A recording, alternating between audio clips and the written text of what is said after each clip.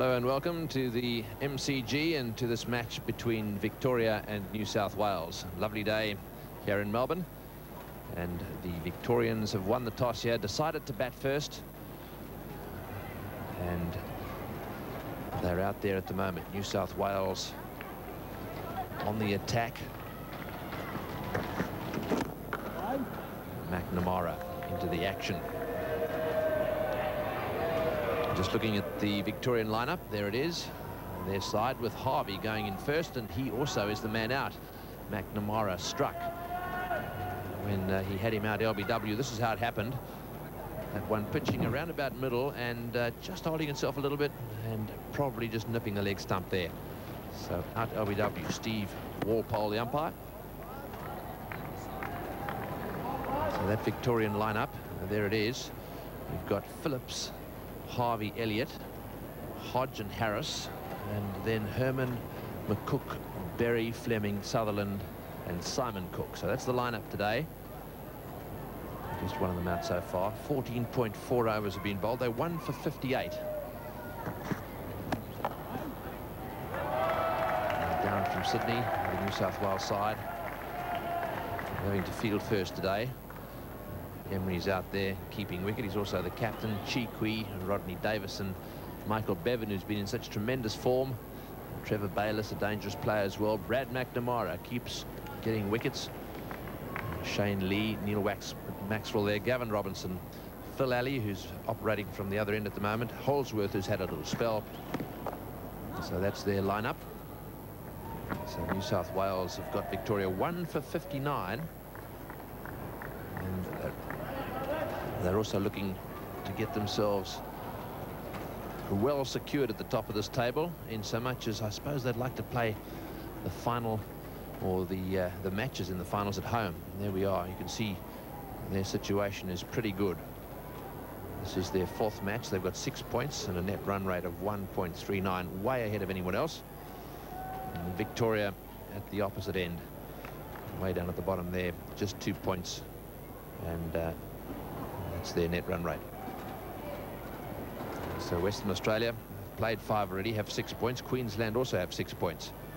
So a good battle at the top of the table.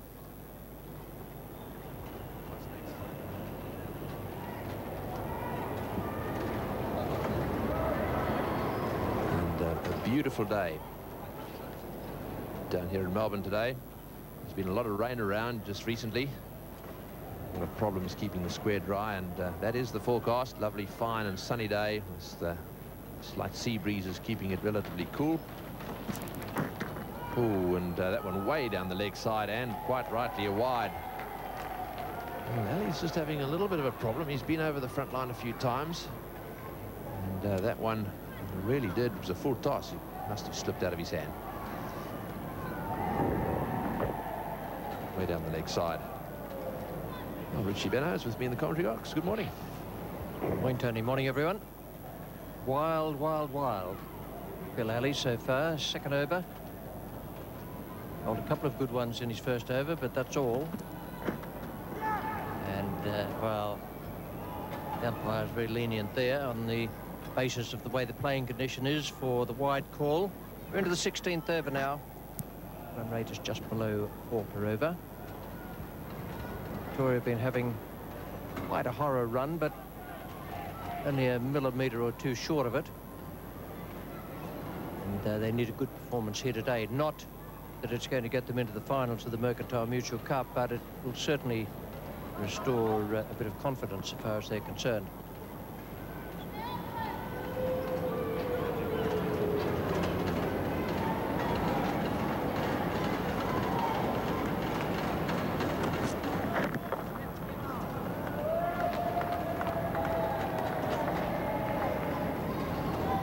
Ball called, so talking of horror stretches, Phil Alley is in one at the moment. Now that points table we showed you a moment or two ago, the sleeper there I reckon is South Australia. They've only played 4, but their net run rate in that column on the right gives them an opportunity, if they win their next game, to go ahead of Western Australia. Western Australia's run rate is positive, it's 0.10, and South Australia's 0.42. It's just the fact that they need another 2 points that matters. And if they were able to get that and keep their run rate up, then they'd go ahead of WA and of Queensland, who have minus figures in that column. It's a big match coming up for South Australia.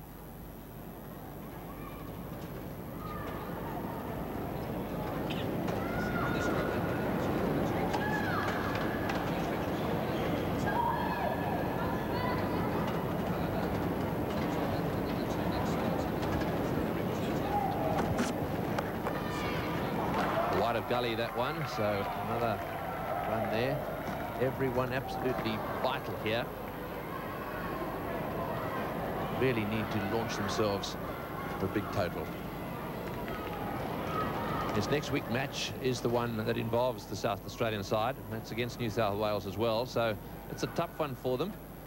The Mercantile Mutual match, Sunday the 20th of February, and South Australia will be desperate to get themselves the 2 points and secure themselves a position in the finals. So take a note of that number.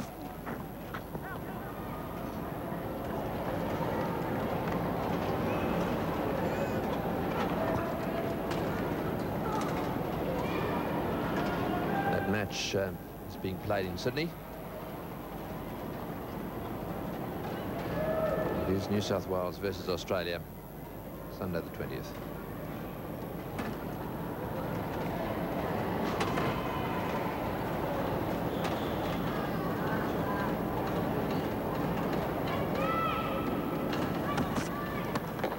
Full toss, but right off the base of the bat that time.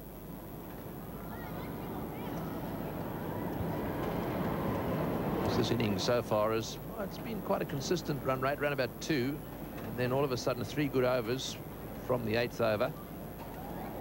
And, very good over number 14, and then a wicket fell, so slow things down a little bit.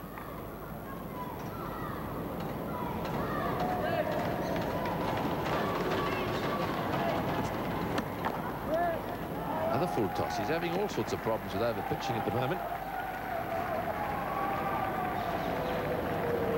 I suppose in efforts to try and get it up, he's going just a little bit too far. Victoria 1 for 64.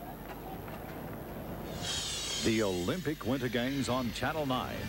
Tonight, join a massive worldwide television audience at the spectacular opening ceremony of the 17th Olympic Winter Games.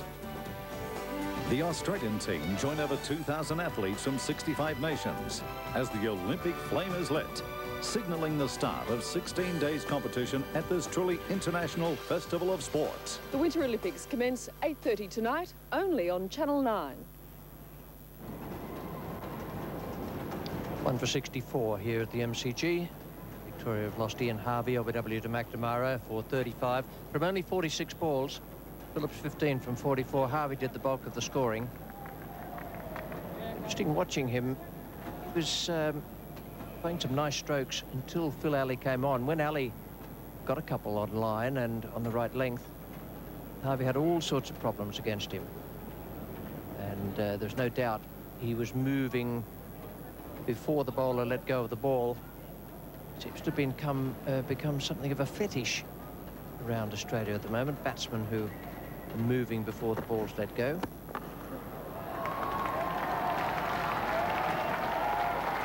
They'll run away towards the boundary, but it'll still be pulled in pretty quickly by the fielder at extra cover.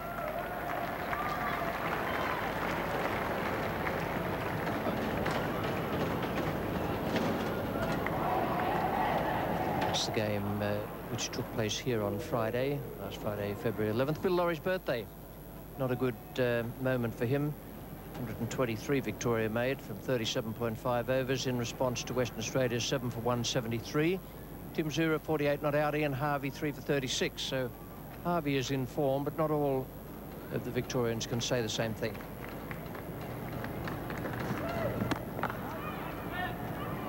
So not a figure on that scorecard there, even approaching Bill Laurie's age.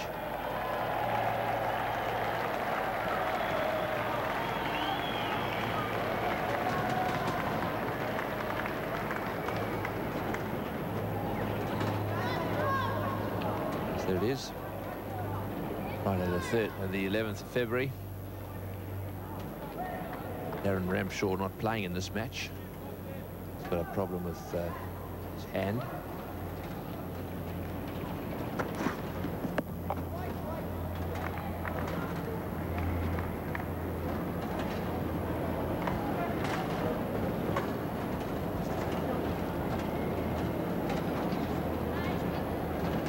The points table. We've just picked out there the three top teams. New South Wales, the leaders. They will go through to the final if they remain leaders, and then it'll be a battle between the second team and the third. They will fight it out in a preliminary final, and the winners of that match will go in against the top team. New South Wales have a good chance of being the top team. They also have a magnificent net run rate of 1.39. As I say, the sleepers are down there on line 4. South Australia, 4 points from 4 games and a good run rate.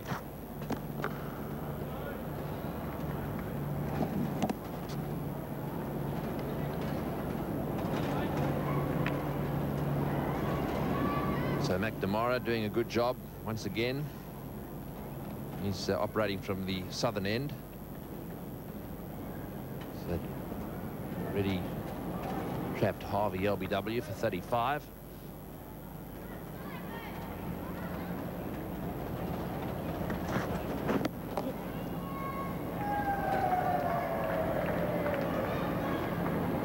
Six runs from that over. It's 1 for 70.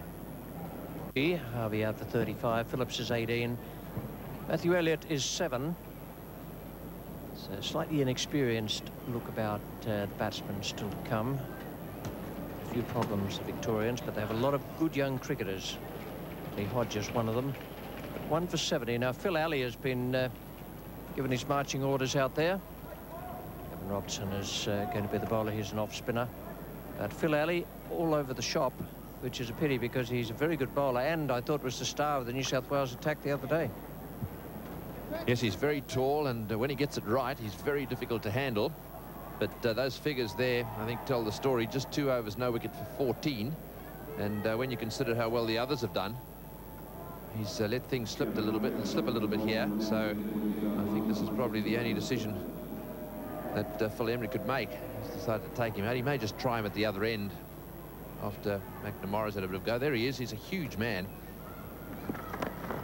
Oh, straight away, bang on target. And, batsman was down the wicket there, so that could so easily have slipped past, and Emery may well have been into the action there as well. Elliott, the left-hander on strike, and the off-spinner bowling from over the wicket, which is an attacking move. But it won't have escaped Phil Emery's attention that Matthew Elliott is pretty good against pace. One of the best young players around Australia is a young opening batsman, but he's not quite so strong with his footwork against spin.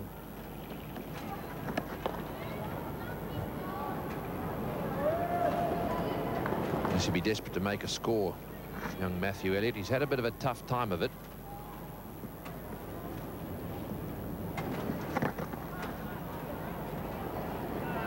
Yes, he scores 26, 14, 16 and 6 in the one-day competition this season. So, he's had a pretty tough time of it. That higher score was from last season.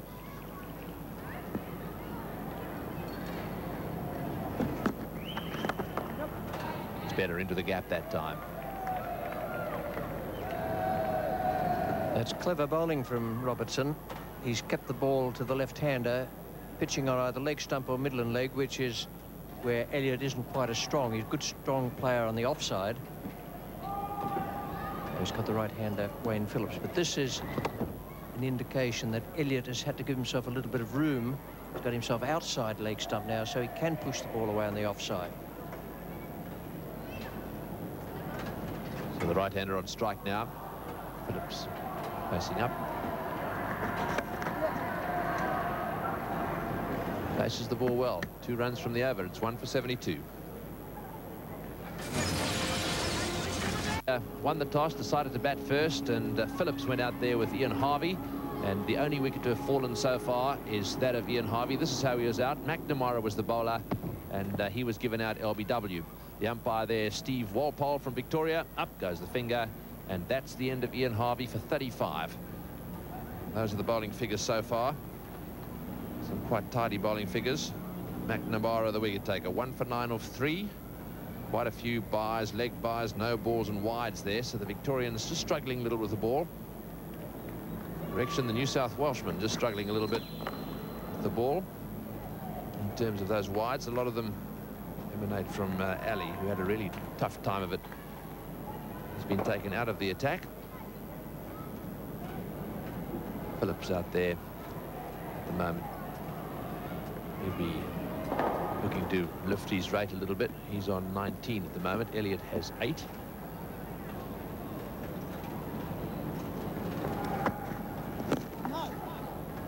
That dismissal of Ian Harvey underlines what I was pointing about earlier about batsmen moving before the ball's bowled.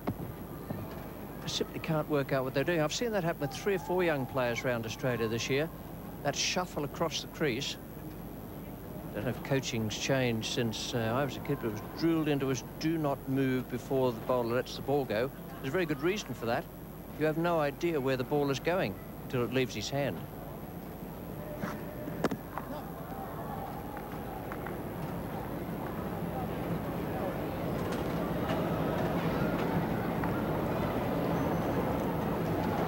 And you certainly wouldn't mark down Wayne Phillips' grip of the bat as being completely orthodox.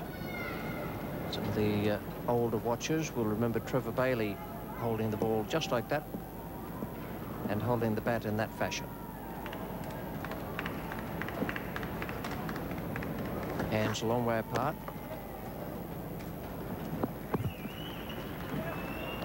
Some players hold the bat with their hands together, gives them a wristy touch. Haven't seen hands quite that wide apart for a long time. Yes, most recent that I can think of, Richie, would be Asif Iqbal. He was about as bad. When I say bad, he was a magnificent player. And normally that sort of grip would suggest that the batsman plays most of his shots on the onside, uses the bottom hand a lot, whips the ball away from the stumps across the onside. And we've actually seen Phillips on 1 or 2 occasions get himself into a bit of trouble here today, trying to whip the ball away, especially on slow wickets, which this is. He got caught and bowled for no ball. He popped one in the air between the fielders as well. But over the years, it's worked for him. With things like that, grip and stance, which are part of the fundamentals, I suppose it's a case of do whatever makes you comfortable. But don't move before the ball's bowled.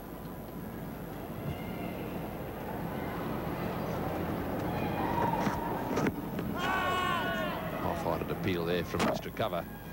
Just 2 off that over. It's 1 for 74. Welcome back. It's Phillips and Elliott out there at the moment. 1 for 74. Robinson continuing with his off spinners.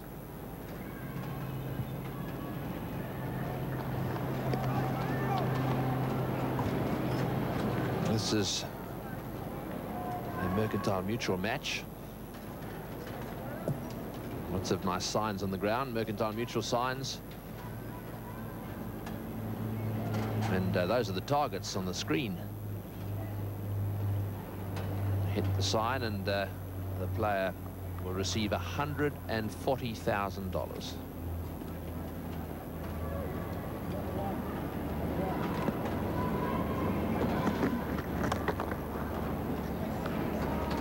And if Wayne Phillips hits it, I'll take back everything I said about his grip. 1 for 76 here at the moment, but that is a great competition for the players. You see the size of them in relation to the side screen, and that one is at deep square, deep point, 1 on each side of the wicket, and 2 on either side of the side screen. But it's a splendid competition. Not only 140,000 for the player who hits it, but the viewer who has telephoned and picked out the name of the team where they think the player will hit the sign can win $14,000. Very nice. big appeal there. That one, well, was it just outside off stump, or did it turn back sufficiently to miss the leg stump? It's actually not a bad little wager to have right now, picking up the phone. After all, it's pretty easy to do. There's just this match, then there's the Adelaide match, or the New South Wales South Australia match, and then the final. So as the games reduce, of course, there are less teams to choose from.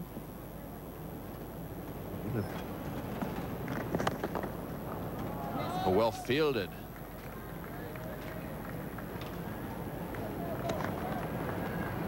Just getting back to that viewers competition, there's the number you have to call just to register your interest in this competition, and that jackpot is now at 14,000.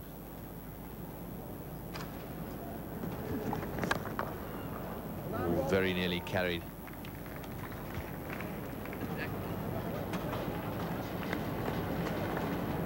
5 runs off the over.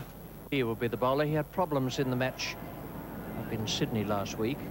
Didn't bowl all that much, but Emery was fortunate. He had 6 bowlers in the side. It was a good thing if you could do that. He bowled just 3 overs last week, none for 20, and Emery was able to use 5 other bowlers. Plenty of insurance there. This is Shane Lee. Hold him, first ball. What a start for him. Well, perhaps this is going to be his day. Straight through him, back go the stumps, and boy, hasn't that brought a smile to his face. Certainly more than happened last week, where he had problems with no balls and wayward deliveries. And here today, Matthew Elliott has succumbed. Well, it looked as though it was an absolute cracker of a ball. Don't think it found the inside edge. It just moved off the seam, and that is a great start for Shane Lee. Matthew Elliott out for 11, 2 for 79. He's been a youngster, a highest score of an undefeated 43 there, but a good strike rate. And don't worry about that average just yet. He's got a long way to go.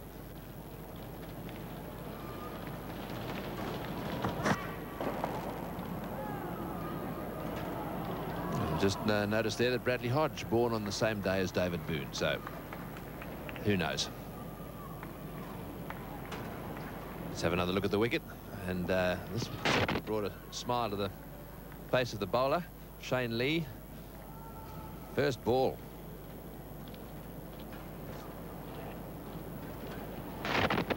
See that one just slipping through the gap between bat and pad there. Lovely angle, that one.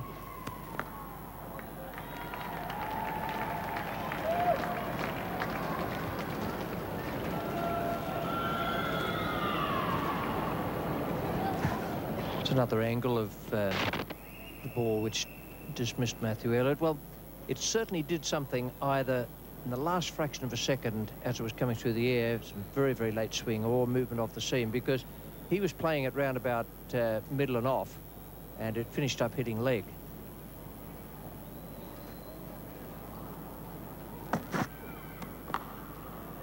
There he goes again. That one through the offside. Phillips turning it on here. He's placed that one nicely. Very small man, but he does time the ball pretty well.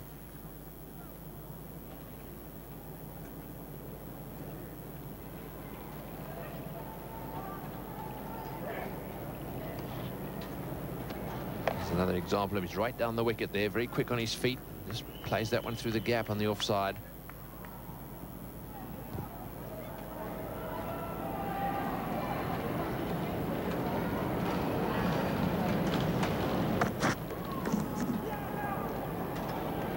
And welcome now to our Adelaide viewers. The news here is that at the Melbourne Cricket Ground, Ian Harvey and Matthew Elliott are both back in the pavilion. This is the last delivery. Shane Lee is the bowler, and it's a pretty good slower ball. Deceived the batsman Wayne Phillips. Shane Lee has picked up the wicket of Matthew Elliott with the first ball of this spell. This is his second over. He's just coming to the end of it.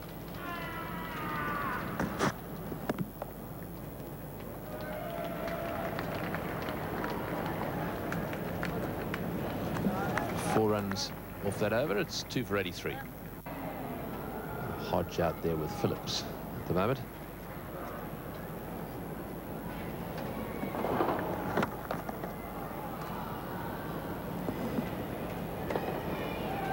And that New South Wales side unchanged from last week. Gilchrist, the 12th man. Phil Emery out there keeping at the moment. He's the captain. Michael Bevan. He's had a tremendous time just lately. He's in the side.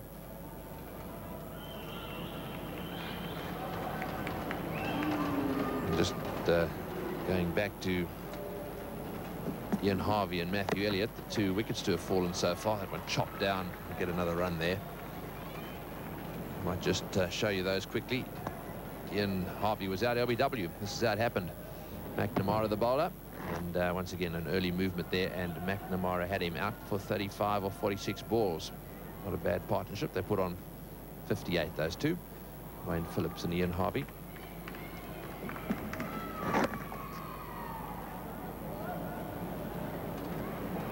And then it was Matthew Elliott, bowled by Shane Lee. This is how it happened. As Richie Benno said, just a little bit of movement there. Fraction movement was very full, very difficult to pick, but it certainly opened him up a little bit. Went straight through the gap and hit the stumps. That was his first ball, so good start for Shane Lee. The score now 2 for 85.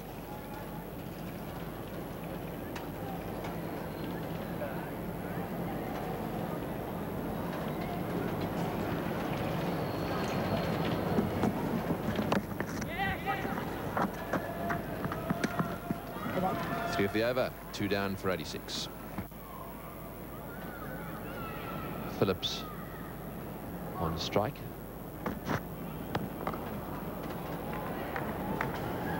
And just pushed to mid-on. This is the points table. New South Wales doing very well. They're on top with 6 points. And the sleepers down there, South Australia, have only played 4 matches, so they could get up to 6 as well. But have a look at their net run rate. If they manage to get themselves up to 6, South Australia could well find themselves in the playoff match. It looks as if New South Wales are going to be in the final, and they will probably host at New South Wales. So that's the situation. A very exciting game coming up between South Australia and New South Wales. And Western Australia and Queensland there both already have their 6 points. In the commentary box now, Michael Whitney, and with him is Bill Laurie. Thank you, Tony Greig. Yes, next Sunday at the Sydney Cricket Ground, New South Wales versus South Australia. That will be a cliffhanger for South Australia. They're in very good form, South Australia, in both the Sheffield Shield competition and the Mercantile Mutual Cup.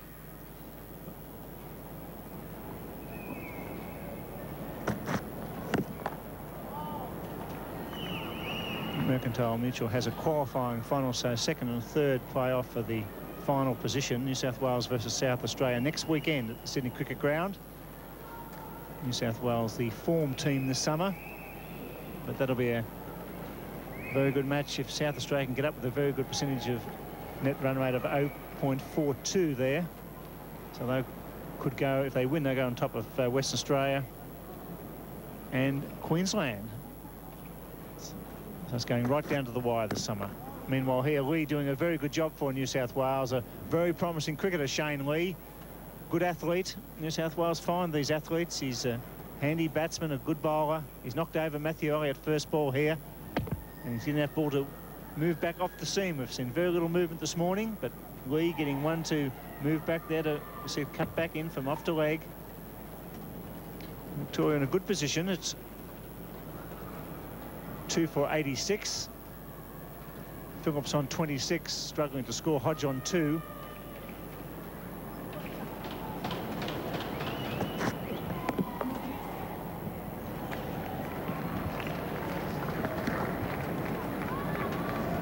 We've talked about the prizes for our viewers and the players. 140,000 hit the sign today, but also for the people in the crowd. If you take a catch, it's worth $100 cash in hand today.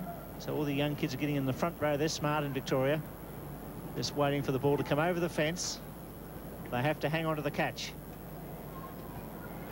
We saw the guy in the blue short shirt drop a sitter in Hobart when Hodge hit the ball over mid-wicket for 6. It's good running by Bradley Hodge. He's very quick between the wickets. 2 off the over, 2 for 88. Wayne Phillips, captain today, won the toss, elected to bat. He's 27 off 67.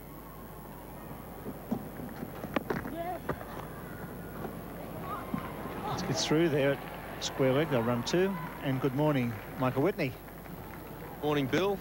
Good morning to all our viewers tuning in from around Australia. And a very good contest out here this morning. Victorians were, I thought, off to a slow start, then a little bit of a flurry by Harvey and Phillips. Harvey lost his wicket. Matthew Elliott come in and was out to Shane Lee's first ball. And now this young man Hodge, who's had a tremendous summer for the Victorian team. He's made a lot of runs, only a young fellow, 19 years of age. Looks very composed, very good athlete.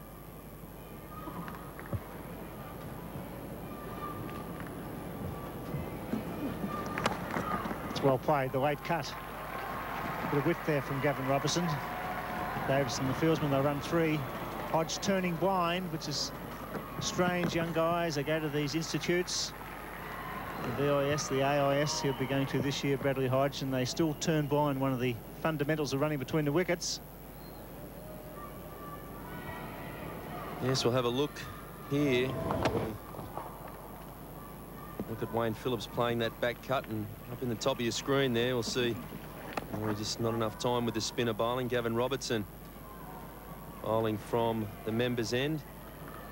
He's had a very good summer since coming into the team on a more regular basis. And obviously cast doubts about the re-emergence of effervescent all-rounder Greg Matthews. Getting some turn here today. It's a dry pitch. Hodge squeezes him out just through the point region for a single. It's a very important partnership for Victoria. Phillips has occupied the crease for a long time. This is the 24th over for 28. So he has to set his sights on batting through now. At the other end, Bradley Hodge is a fine young stroke player, and he'll run well between the wickets. He'll certainly try to lift the run rate.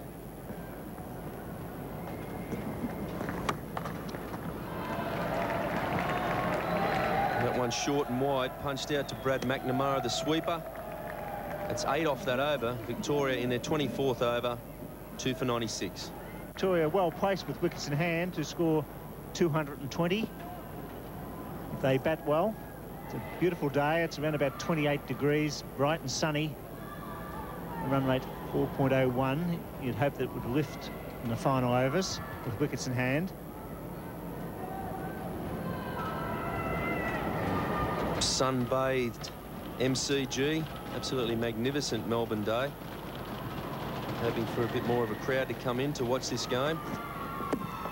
As you can understand, it won't be a great crowd. Victoria cannot make the finals and have been disappointing in the last 2 matches against Tasmania and Western Australia.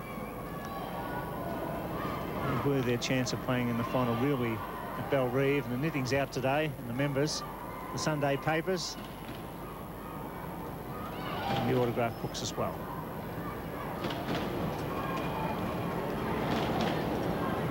Melbournians there with their shirts off, taking in a few of the rays of the sun. Shane Lee continuing. Oh, and beats the bat. One swing away a little bit late. Bradley Hodge looking to work that one down to third man. It's a customary shot of batsmen in one-day cricket. So that one started outside off stump, kept going. A good look at this ball from the stump cam. See him opening the face of the bat there, but swinging away a little bit too wide for him. He's a suspect there, like most batsmen outside off stump. He's far better off when he plays straight, Bradley Hodge. He's a very good cutter.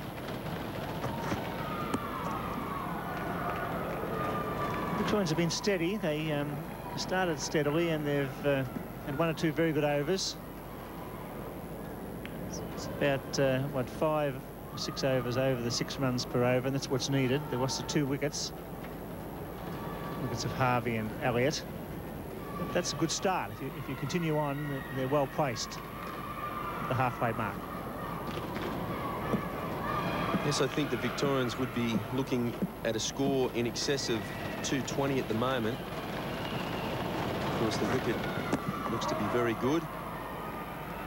Nice and flat. Not too many devils in it. And I'm sure the New South Wales team with their competitive batting lineup, anything under that score is never easy to get, but certainly well within their grasp. This pitch is an interesting pitch all summer. It's been better to bat first. will slow down as the day goes on. It's hard and it's almost like rock-like, and it's quite true, but it's a little bit slowish, and as the day wears on, it gets scuffed up a bit. Maybe it'll be a bit slower by your shots. Won't vary all that much. Big shout, that's close. And through for a leg by. It's good running by Phillips. That must have been very close. 4 off the over. It's 2 for 100. Shane Lee's bowled very well. He's done a little bit with the ball. Clean bowled Matthew Elliott first ball, the one that swung back a bit. This must have been reasonably close. Have a look at it again. Well, if he didn't hit it very, very close, maybe just a fraction high. It's that ball just hitting Hodger on the knee roll, and usually that indicates that the ball may have gone over the stumps. But if you look at the position of Bradley Hodge's front foot, he's right on the white line, right on the crease line. It's knocked down by Maxwell, but he concedes a run. Phillips slips over. In fact, it was Hodges slipped over. Have another look at that LBW shout there from Lee. Just have a look at Hodges' front foot. He's right on the white line there, playing across the line of the ball, trying to force out onto the onside. Maybe just a shadow of a doubt it may have bounced over the wicket. It's well bowled by Robertson. Hodge had to check the shot there, looking for the drive, beaten in flight. Robertson getting just a little bit of turn. Yeah. Cuts well. Brilliantly fielded by Davison at backward point. He's very committed, Rod Davidson. He comes from the Ramwick club in Sydney along with his teammate Richard Cheekwe. You see him committing his body here. Good piece of fielding. Fielded superbly last weekend for New South Wales against Western Australia. Very good, committed young cricketer. 2 for 103. Other end. Oh, he slogged. He could be out. Minoff coming around. He'll get to it. What a very good catch. Wayne Holsworth. Bradley Hodge just a break in concentration there. Tried to hit it over the infield. Lee gets his second wicket, but certainly a classic catch from Wayne Holsworth.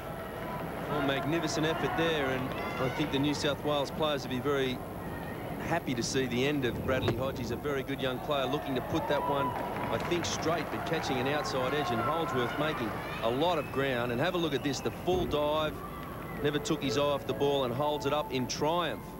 Absolutely magnificent catch by Wayne Holdsworth, congratulated by his teammate Richard Cheekwe. That's the end of Bradley Hodge for 10. Victoria lose their third wicket for 103. Bradley Hodge out for 10, and New South Wales just getting on top. Victoria were well placed, but they didn't need to lose that wicket, and Lee doing a good job. Bowling nice and straight. There's another look at that last dismissal. You see Wayne Holdsworth, he's made 20-25 metres, and superb catch. Did not take his eyes off the ball. Hat, sunglasses, and a happy man. Well, that's a real crucial breakthrough for New South Wales, and as Bill Laurie quite rightly said, not a good shot from young Bradley Hodge. His job was to stay there and push the ball around. Now Victoria find themselves losing their third wicket. And David Harris on strike, left-hander from Richmond. Back in the side, he played on Friday against Western Australia. He's beaten outside the line. Wayne Holdsworth, a good athlete, and a very, very good catch. He's very quick across the ground, but he judged it to perfection. There's another look from a different angle. See Hodge here trying to go over the top of the infield, and Holdsworth's called the ball. I didn't realise Richard Cheekwe was that close. Obviously Holdsworth's called his catch, and Richard Cheekwe backed off. See Wayne Holdsworth making a lot of ground, and the full-length dive. Absolutely superb effort by the New South Wales pace bowler. David Harris will need to consolidate. David Harris, age 27, only 2 matches. This is his second match. Captain of the Richmond Cricket Club in Melbourne, left-handed batsman. And a little little bit of responsibility on his shoulders today, coming in after the dismissal of Bradley Hodge. And that was a wicket that New South Wales were very happy to get. Chip set down to mid-on, doesn't get a single. Well, a lot of pressure now on Wayne Phillips to bat through. He's on 35 off 74 balls faced, the Victorian captain today. This has been the case in the last 3 games for Victoria. They get themselves into a reasonable position and the wheels fall off, so they need to consolidate again as the overs tick by here. No boundaries for Wayne Phillips as yet. Beautiful day. Conditions are ideal for both teams.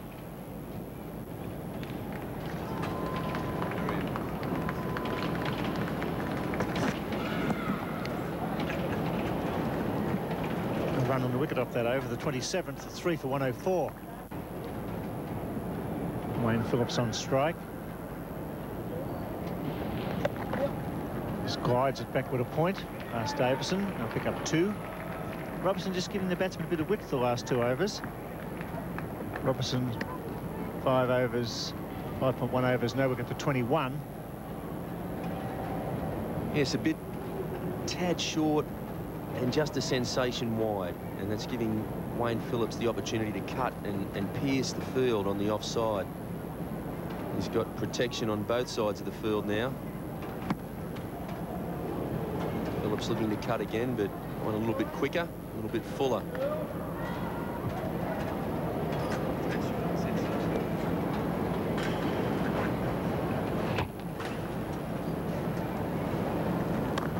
Cuts off the stumps this time, man at deep point to do the fielding. New South Wales always field well. One of their strengths over many, many years. They've been a brilliant fielding side. And 4 points to their coach, Steve Rickson. He's maintained the standard. Maxwell, brilliant field anywhere. Shane Lee, good outfield, a good arm. Neil Bevan, of course, a magnificent fieldsman. Emery himself, good solid wicketkeeper, the captain. They don't give much away. That's the way it should be at this level. There's, of course, the younger players that have come into the side. Cheekwee, Davidson. Excellent hands, Richard Cheekwee. He's a superb slip fielder. Rod Davidson we've seen already today in the game against Western Australia last weekend, committing his body, not frightened to dive and thrust the hand out. Quite sharp across the field. Gavin Robertson, the man bowling, he's a very good fielder as well. David Harris, a bit edgy. Only his 2nd match. Very good district cricketer for Richmond, district competition. A solid batsman. And score big hundreds at district level. It's the over bowled. 3 for 107. The member stand on the right. Shane Lee to Phillips, who drives but doesn't beat the bowler. New South Wales still with 20 men inside the circle, 5 in fact, supporting the wicketkeeper. And that's good captaincy because Phillips having trouble getting the ball through the field. There's the ring of 3 on the offside. On the onside, there's just the 2, this forward square leg and the whitish mid-on, supporting the man at deep fine leg.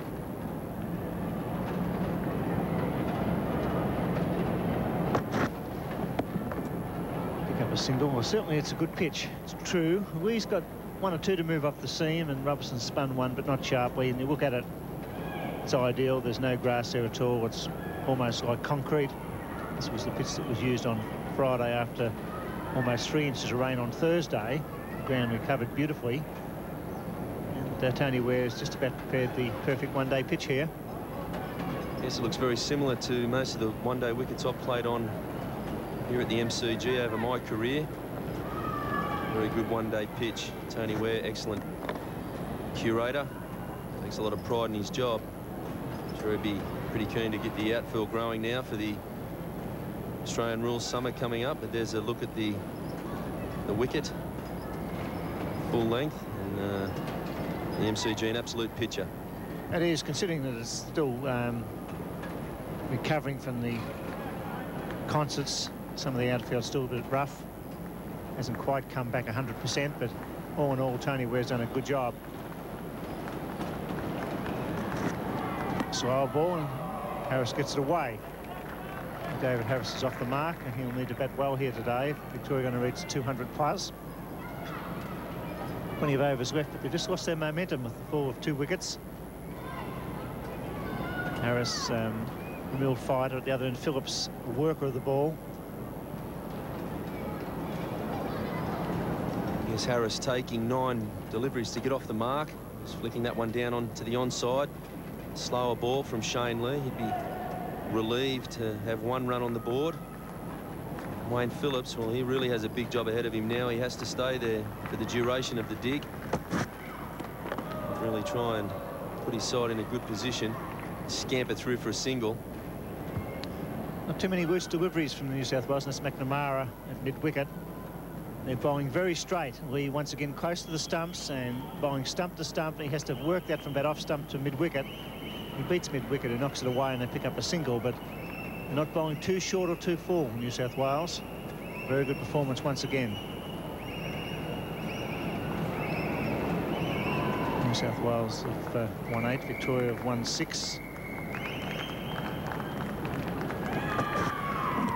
Harris gets some thigh pad on that. They go through for a leg bye.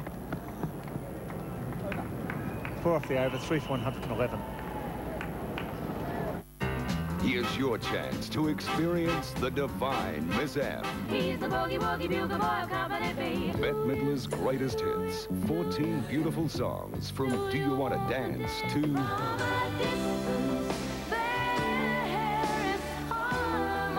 the best of Bette Midler, including The Rose and the #1 smash. Bette Midler's greatest hits. It's your best bet yet. 3 for 111. It's good morning to Simon O'Donnell and Tony Gregg. Thank you, Bill. And yes, that's the score. 3 for 111. And Phillips causing a few problems here for the New South Welshman. 80 balls for his 40. It's not very quick, but he's still there, so he'll be able to lift the run rate. Harvey, Elliott and Hodge back in the pavilion. Robertson's going to continue. No wicket for 22, his figures.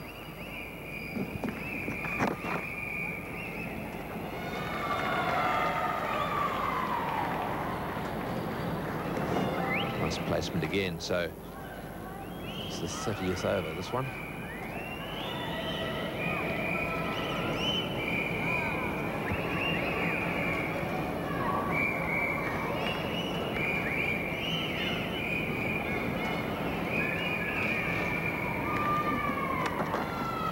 That's a good shot.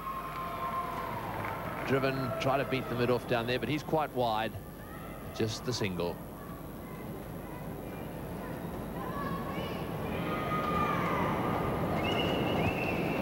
Welcome to our Brisbane viewers and to this Mercantile Mutual Cup match here at the Melbourne Cricket Ground. Victoria won the toss and they decided to bat first against New South Wales, and that's the score. 3 for 113. Phillips is on 41. Harvey, Elliott and Hodge are all out. Harris has joined Phillips. And that's nicely swept away. Harris getting that one away down towards the boundary. Into the fence it goes too. Good shot. That's the first boundary in 16 overs.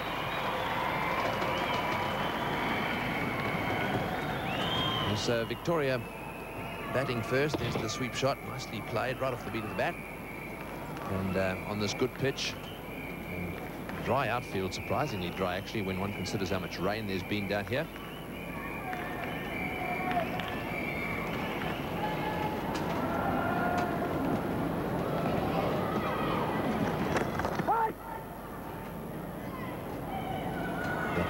New South Wales side captained by Phil Emery. There it is. Gilchrist's the 12th man, same side as the last side that represented New South Wales in this competition. So 7 runs from that over. It's 3 for 41. 81 balls he's faced. And Shane Lee is going to continue. 2 for 13 his figures, or 5 overs. Been a good performance by him. Let's have a look at the dismissals now. First man out was Ian Harvey. This one very, very adjacent. It's going to take middle and leg stump without doubt. Steve Walpole agreed.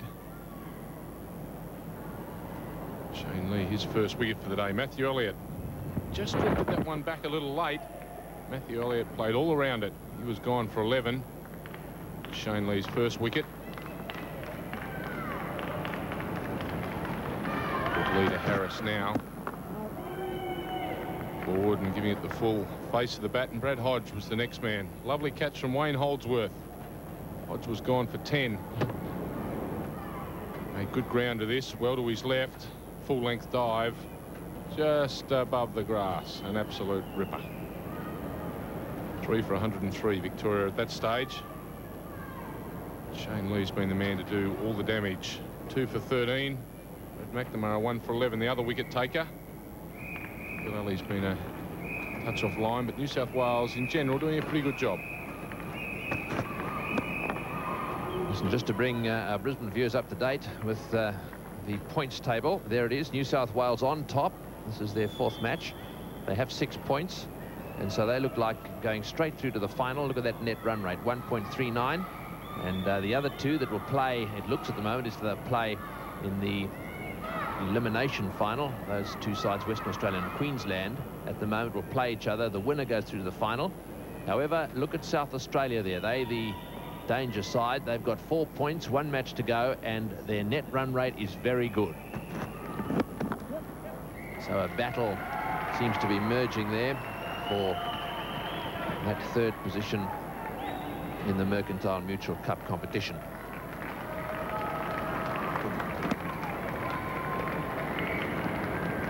So just again, South Australia on 4 points. They play against New South Wales shortly. If they can get that to 6 and they retain that net run rate, they'll be right in line there to knock Queensland out of contention. And that is the next match, the Sydney Cricket Ground, New South Wales versus South Australia. Can the South Australians get 2 points? That is the question. Sweepers out there, so he'll only get 1 for that.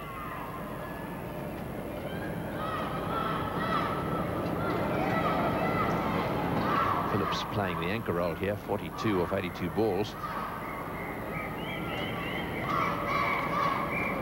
Just moving on a little bit there, and lovely piece of footwork.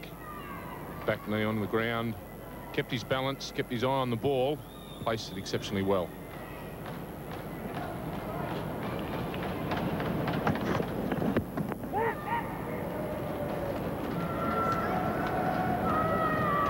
So 5 from that over, it's 3 for 123.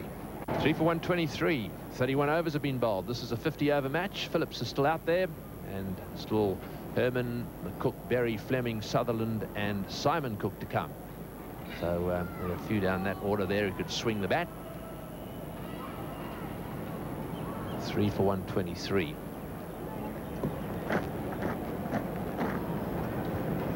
Robinson about to start his 8th over, no wicket for 29. He's decided to go round the wicket now. So Harris on 11. Having a little look down towards square leg. That Mercantile Mutual signs down there. It's worth 140,000 today.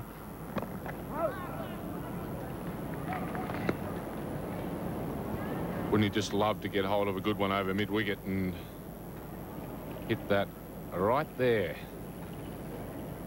A few questions asked whether you shared it with your teammates, I might add. It's the way in general, and I'm sure players, especially with the amount of money being paid to play Sheffield Shield cricket, domestic one-day cricket, they'd be a bit keen to put all of it in their own bank account.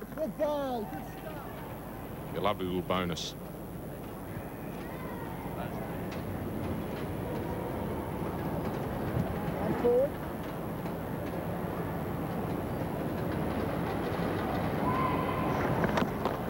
Back down the ground. Now that area is covered as well. And it looks as if they're really about to get stuck in here.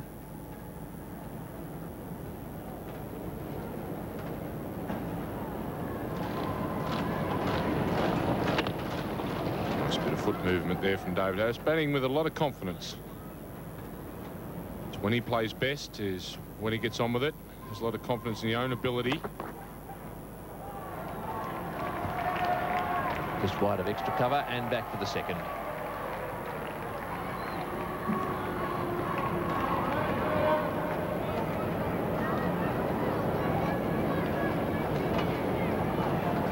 Good work there from the Victorians, putting pressure on the outfielder, making him have to pick up and throw very quickly. Caused a fumble, and that's an extra run. Good one-day cricket. That one spun back. Very well bowled. Lucky to get away with that. 4 from the over. 3 for 127. And 32 overs have been bowled. Victoria won the toss, and this is what they've done so far. They're going to have to get a few more, I think. Good pitch out there. Dry outfield.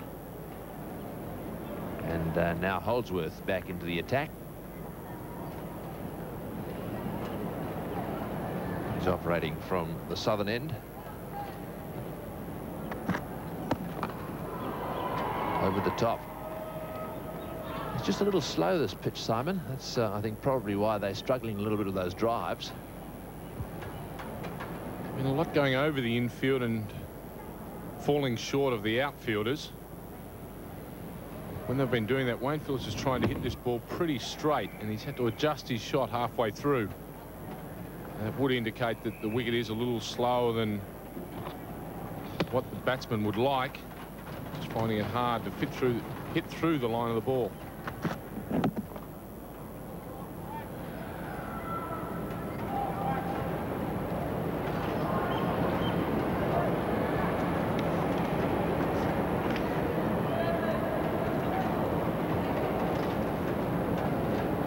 This is going to be a nice little challenge, this, for Holdsworth.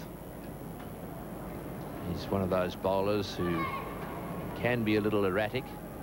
It's very important, having bowled quite tidily actually earlier today, that he continues that way now.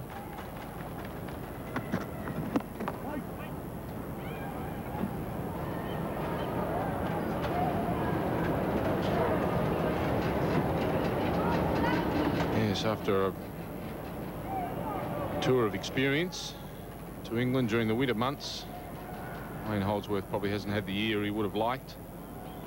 I'm sure that experience will start paying off at some stage. He's a hard worker, good competitor, and bowls sharp. So if he can get it all together, keep his confidence up, we might see bigger honours for Wayne Holdsworth. It's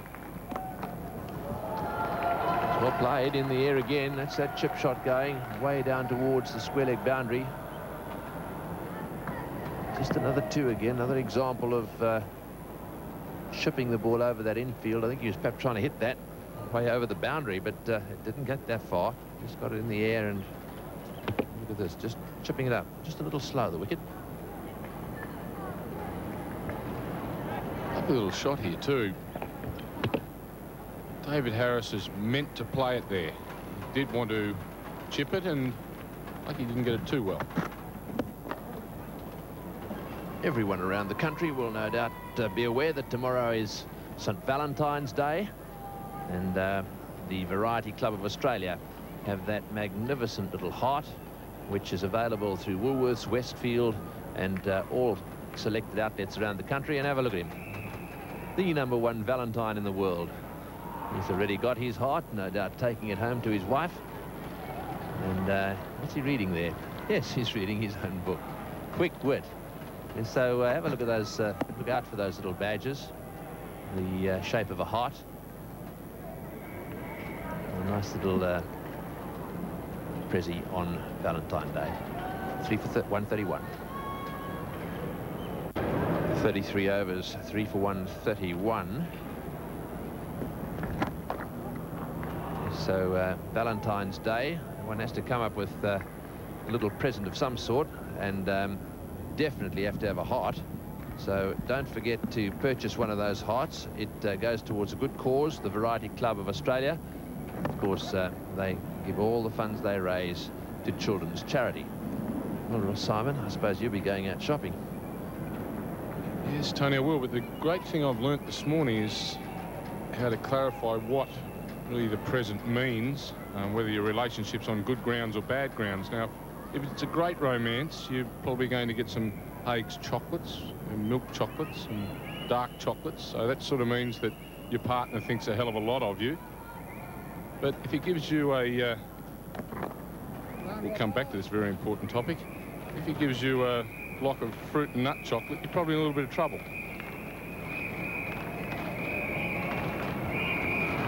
This applies to both he's and she's, does it? In the world we live in today, it definitely does. So what does a red rose mean then? Chipped safely for one. Now, red rose means you're getting on pretty good, and I think about 6 dozen means you're getting on real good. And the pink rose, of course, is for friendship. What else can you do? A real bad one you don't want. It's a Valentine's card saying with thanks.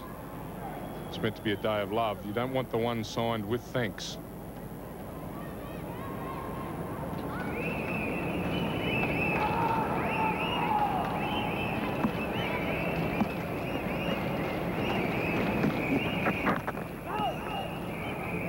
Just 2 of that over.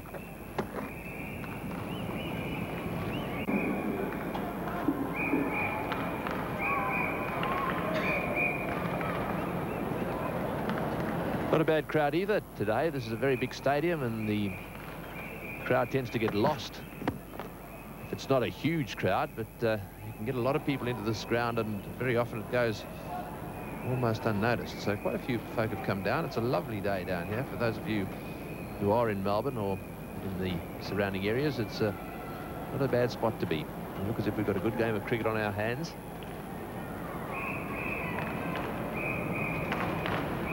Plenty of youngsters down here collecting autographs and waiting for the opportunity to take a catch in the deep.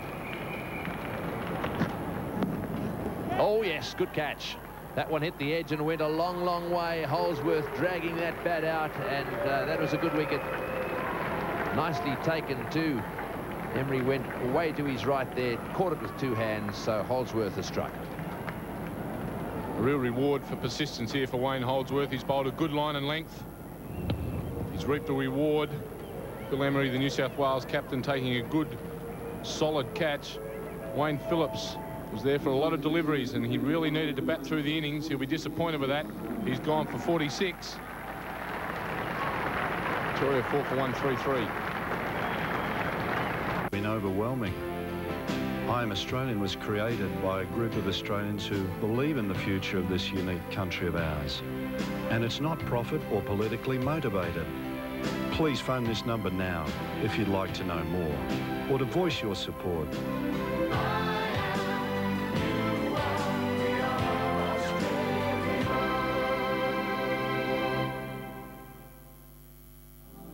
Travellers once went to airports, Hong Kong or Singapore for the best duty-free deals. Nice and solid. Richard Herman is the new man out there. He's joined Harris. He's 26 years of age. He's going to be looking to improve all those scores there, the strike rate, the average, the lot. Well, this is why he's there. This was quite a wide delivery. He dragged Phillips out there, very thick edge there, nicely taken too. Emery going to his right, nice and safe. Good solid catch. That's in the air and that's out as well. Chipped that one straight to mid-on. So Herman out for a duck. Davison, the man doing the fielding there. So that's very disappointing. Again, that slow wicket coming into play. So once again, Holdsworth too into the action. Have a look at it. Can't see a way of blaming the wicket for this one. That's just chipped straight down his throat. It was a nothing shot. He's going to have nothing to do for a while because he's going to be sitting in the dressing room. A very disappointed man with company. Everyone dislikes that company, especially cricketers. The duck helps him off. 5 for 133 in the 35th. This is McCook, 34 years of age, and made his debut on Friday night. So that's quite interesting. He's a pretty late starter, I think they say. He also bowls off spinners, and no doubt we'll see those a little later on. So he's out there to face the music now. Stephen McCook. He's going to have to face Holsworth too. He's looking pretty good at the moment. 2 for 25.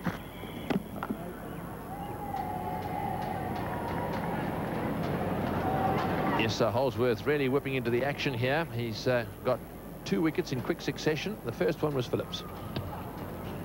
Captain trying to run that one down to third man. Phil Emery taking a real solid catch there. And Richard Herman, it wasn't an overly solid catch. It definitely wasn't a solid shot. Did it straight down his throat. Second delivery faced out. Duck. What a good over that was. A double wicket maiden. Victoria 5 for 133. These off spinners. Ooh, and he should have got hold of that one. Tried to play the sweep shot there, Harris. He's played it well on a couple of occasions. He's got 15 off 34 balls. This one down the leg side, and you can see he spotted it straight away, but just missed it.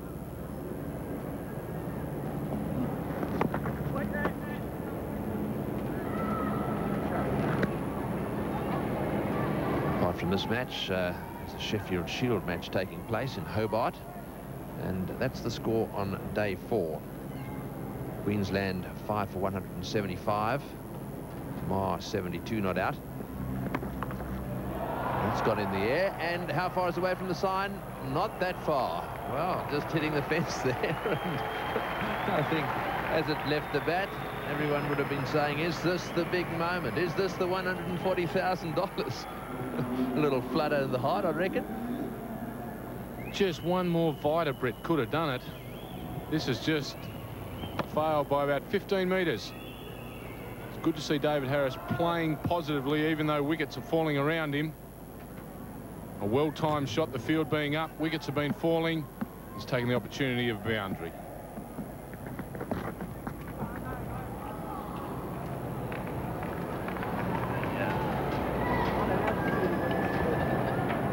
He's just getting back to the Shield match there. 5 for 175. Tasmania made 248. Tas looked good figures. That's Dirk Tasler's first match back, so he'd be very happy with those figures. And Tasmania will be waiting for that declaration now.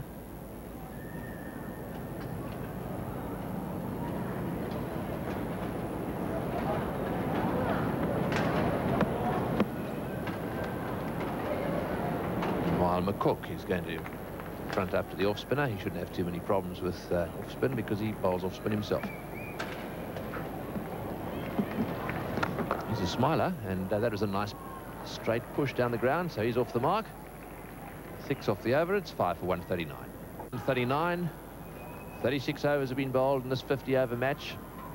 Herman out for a duck. McCook is out there now, replacing him. That one straight to mid-on. So New South Wales doing very well in all the competitions. In this Mercantile Mutual competition, there they are, top at the moment with a magnificent net run rate.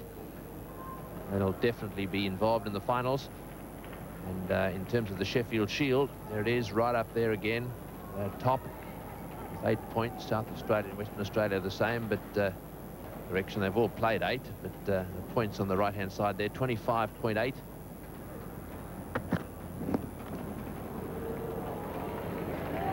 They lost 0.2 because of the slow over rate. Hence slightly different looking points on the right-hand side there. South Australia 20. So what a time, Simon, New South Wales are having this year. A very powerful combination. Even when their international players are away, Tony, they seem to have fantastic backup. And it's full credit to the New South Wales Cricket Association for being able to produce such good players as you go right down, because they have a lot of players on international duty, yet they can still perform very, very well at Shield level and also in these domestic one-dayers. So what's happening with Victoria then? They're down the bottom of that Shield table, and I think they might have been pretty long way down that Mercantile Mutual table as well.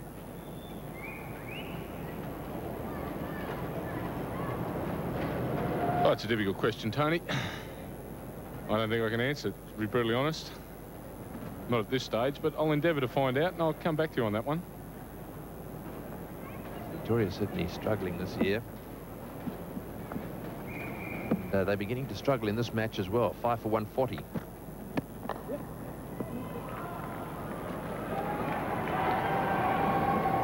Good decision not to go for the second there.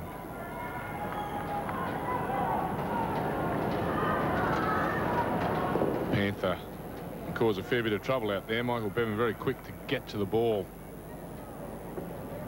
Moves across the outfield very, very well. Watch him come into picture here. Doesn't do much wrong there.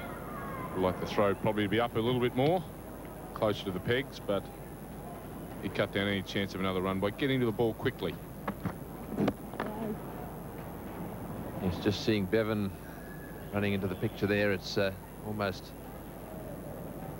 strange, isn't it, that he hasn't represented Australia at one-day cricket. Magnificent stroke maker, but then again, so much talent around. Perhaps he'll still get his turn.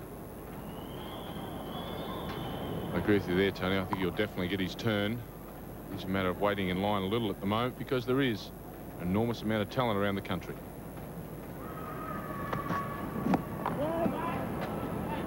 It's a good over from Holsworth. 2 runs from it. It's 5 for 141.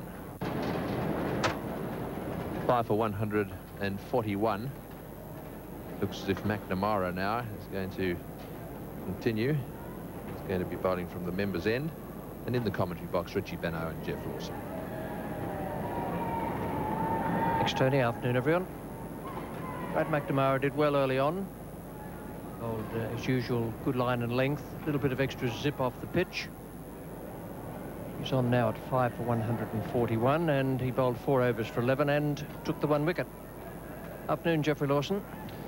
Good afternoon, Richie Benaud. There are the numbers. Brad McNamara, very useful medium pacer. Probably being brought back because Phil Alley had 2 very indifferent overs. And McNamara starts with the slower ball. Something you don't often see a bowler coming on for his new spell. Very versatile cricketer, Brad McNamara. 2 batsmen at the moment, Harris and McCook, short on experience for Victoria. McCook an all-rounder. Harris has made 22 so far, 41 balls. Cook has 2 from 7. It's become a little bit of a struggle for the Victorians. Started off blazing away with Phillips and Harvey, the opening batsman. New style opening pair. Elliott went down to number 3. Then there was Hodge and Herman.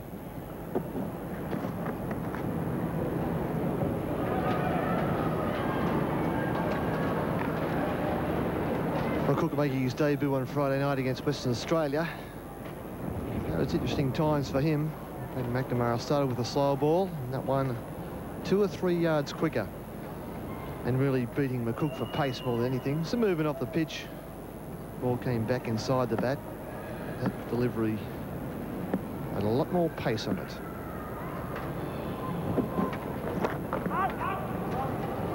And that's one of the features of Brad McNamara's bowling. Brad McNamara stands about 5'7". He's very deceptive. He's got a good slower ball. He's a very aggressive bowler. But when he does crank the pace up and slip in that faster ball, it does surprise a lot of batsmen. He's got a very good bouncer. Not that we'll see many bouncers in this one-day game, but his change of pace is dramatic. Saw him beating McCook there, that first ball he bowls to McCook.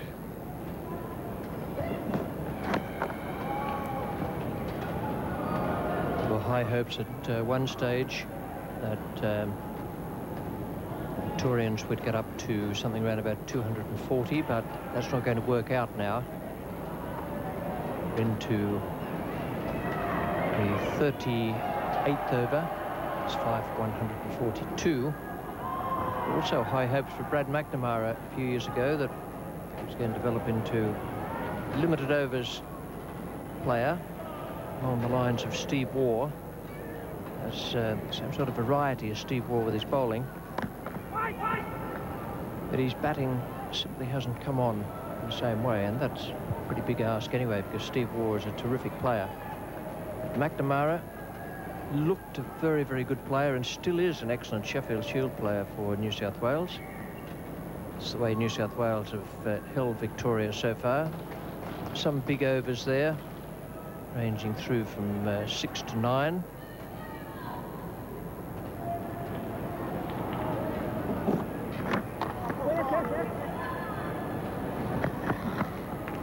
Sharp fielding, 5 for 143. 38 overs gone now here at the MCG. This is Victoria against New South Wales, Mercantile Mutual Cup fixture. Wayne Phillips out for 46, Ian Harvey for 35. This is Wayne Holdsworth.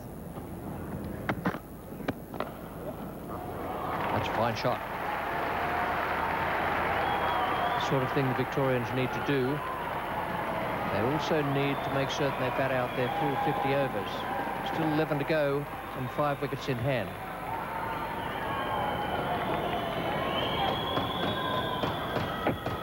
A very safe stroke this, straight down the ground, a good swing of the bat through the line. He hasn't tried to hoik it across the line, and no man out. And Rodney Davison chasing there, never quite going to catch up with it. Very good solid blow. Sometimes that produces a change in the field. Holdsworth has the mid-off out on the fence. And Phil Emery's happy to go that way. He's got to keep those 4 men inside the circle. Just the 1 man right there, deep long off.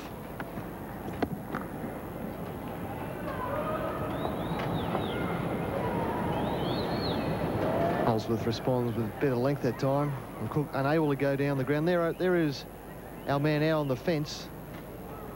Right in the bottom left of your screen there. Even though McCook has shown the ability to hit on the leg side, Phil Emery's content to leave the man at mid-off, and that's the gamble you take as a captain. Which one will I leave out? If he takes both back, he has a long on and a long off. He probably has to bring fine leg up inside the circle, and that is a big risk. Because if you bring fine leg up in the circle, that type of thing can happen.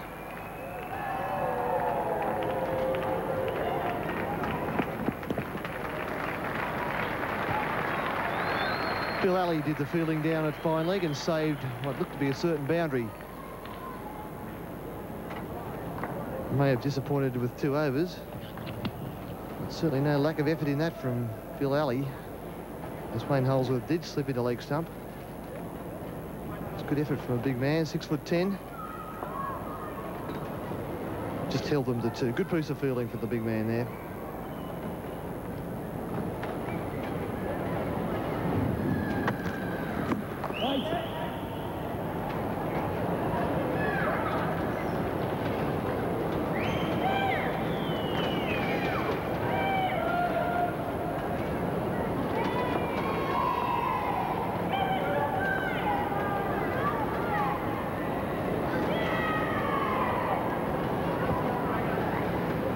Inside the circle, 3 of those on the offside. So Phil Emery wants Wayne Holdsworth to bowl off stump and outside. More protection on that side of the wicket.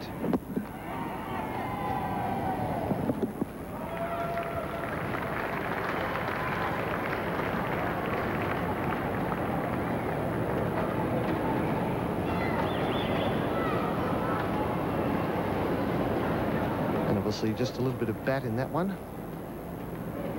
No signal from the umpire. I thought it may have been a leg by, just the way the batsman played it. But obviously a little tickle on it. Wayne Holdsworth looked like he was set to make an appeal and didn't go on with it, so perhaps there's a big piece of the bat in it.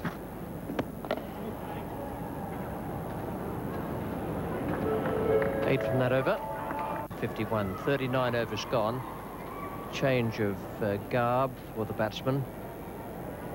Decided to dispense with the helmet and just go for the ordinary cap. It's quite warm down here, around about 27, 28 degrees at the MCG. Harris is the man taking strike, and McNamara is the bowler.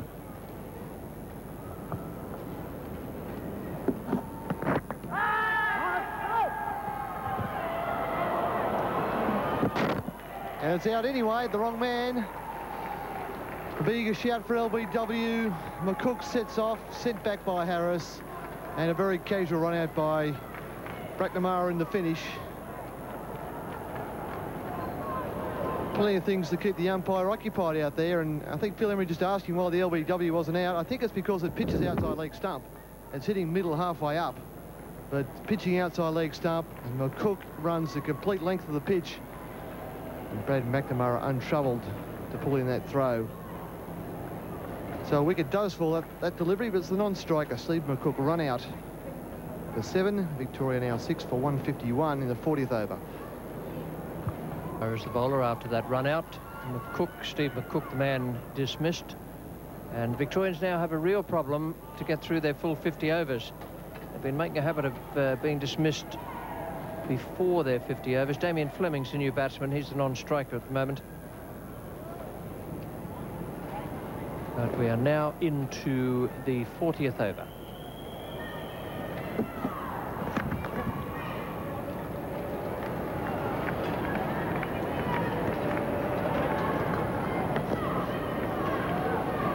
Damien Fleming comes on strike.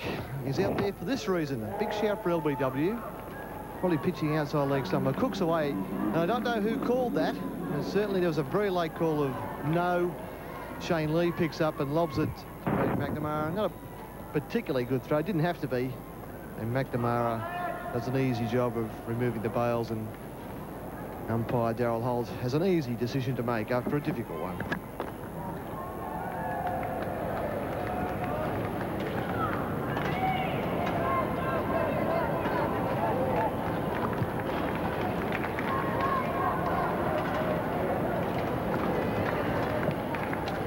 Brad McNamara now in his 6th over. He is 1 for 14. It's a pity he can't claim that run out. He'd like to have that on his figures. There are his numbers. Keeping the run rate down well. Bowling very straight. Just getting a bit of movement there. Ask the question politely. Has some support from behind the wicket. Just getting the ball to tail in. Let's have a look at this movement just into the batsman. The umpire has to answer the question whether it's struck him outside the line. Wasn't a huge shout from McNamara. We were talking earlier about what a competitor he is, what a handy cricketer he is to have in a side like this. It's a slow ball. We've seen the full repertoire there. Slow ball, quicker ball, bit of movement in the air. Good over from Brad McNamara. Victoria 6 for 152. To get off the mark here at the MCG. Victoria against New South Wales. 6 for 152, Victoria. And 40 overs gone. Just underlining that Victorians will be extremely unhappy if once again they fail to get through to their full 50 overs permitted. Shane Lee, 6 overs now made and 2 for 17.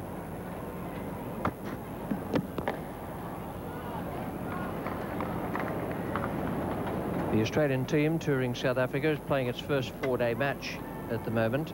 It's a game against Northern Transvaal at Centurion Park. 5 for 274. Dean Jones 72 not out, and Ian Healy 1 not out are in at the moment. Michael Slater out for 51, David Boone 48, and Matthew Hayden for 50. Rain has stopped play over there in South Africa. I think that was all by 4:30 on the first day as well, so Australia getting on with it. And Victoria attempting to get on with it, but there's a man out there. As Harris charges the bowler on that occasion. They're obviously feeling some urgency out there. As Richie said, they've got to be very careful they don't fall short and not bat these overs out.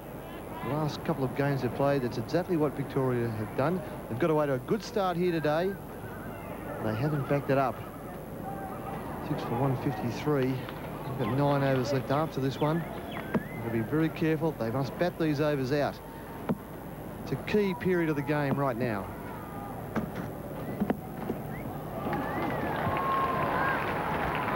Very fine back cut. It mostly came off the bat rather than the edge.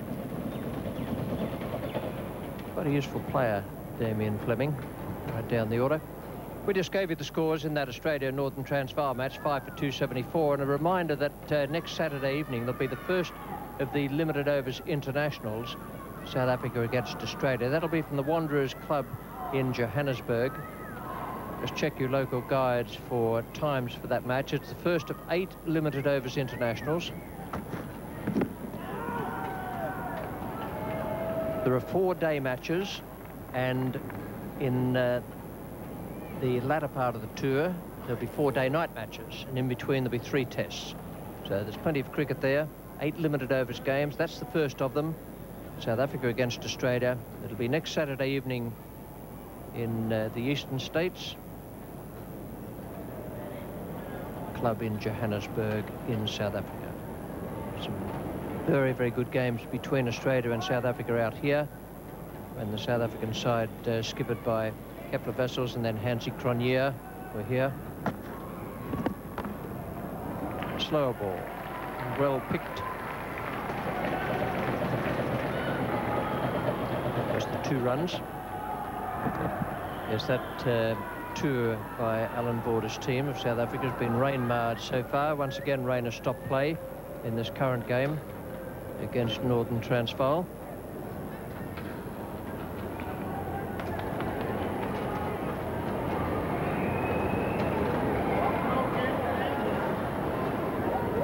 Six for 157 here. Harris has made 25.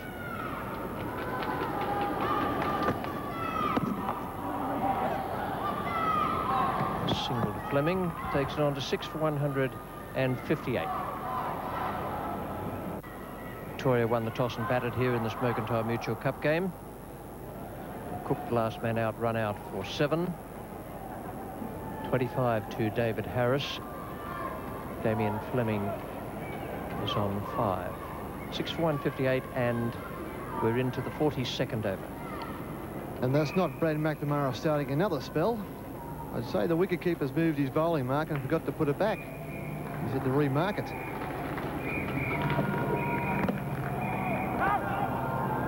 Great stuff by Phil Emery. That had 4 runs written all over it. Not a great piece of bowling from Brad McNamara. It's the full toss swinging down the leg side. A bit of a curl in the air, twist down the leg side. And Phil Emery saves a certain boundary.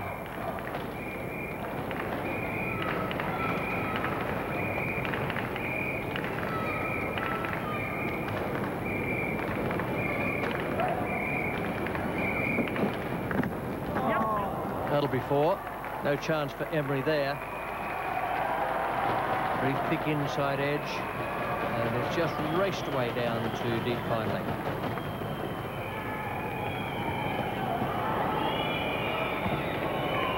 In addition to the cricket we're talking, start this evening from Lillehammer in Norway. They commence tonight at 8:30 p.m. Just check your local guides for times there. That will be a wonderful sight, the start of the Winter Olympics. And Ken Sutcliffe and Liz Hayes are over there for the 9 Network, and this will be the opening ceremony. Quite spectacular. Ken Sutcliffe and Liz Hayes heading a terrific team over there in Lillehammer, and it'll be spectacular stuff. It's tonight at 8:30, right round Australia.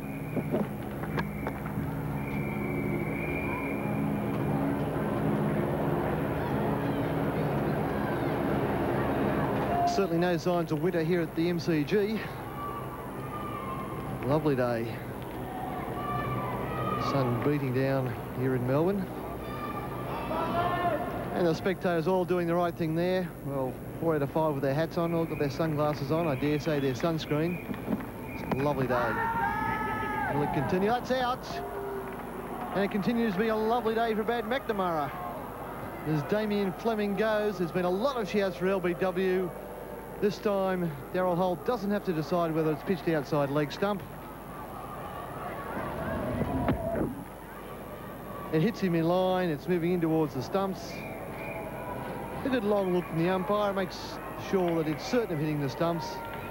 And now Damien Fleming departs. Victoria lose their 7th wicket there, 162 in the 42nd over. Here's the new batsman. Damien Fleming came in ahead of him here today at the MCG. He's quite a useful player, but hasn't really been among the runs so far this summer.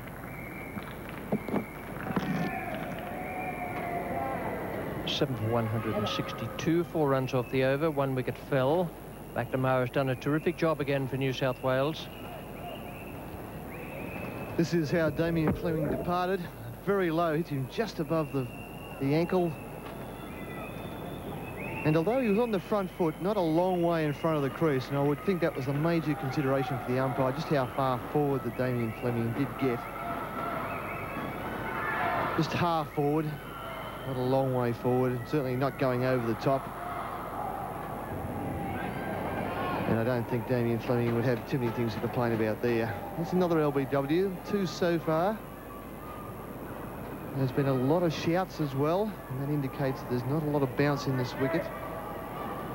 Even when the batsman does get on the front foot, the bounce hasn't been high. It's not hitting them above the knee roll. If they can do that, that puts a lot of doubt in the umpire's mind.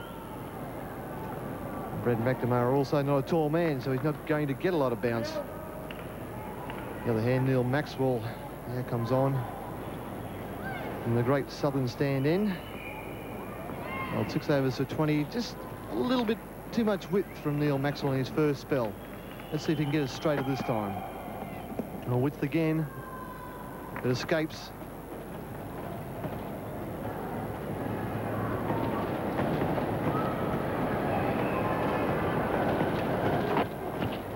Always tough when you come on for that second spell. Not too sure where the ball's going to go, how your run-up is.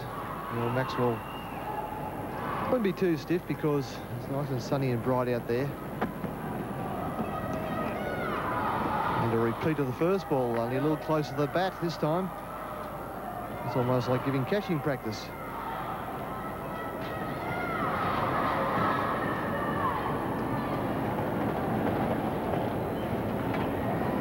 Seven for 162 here after Victoria won the toss. There's nothing wrong with the pitch.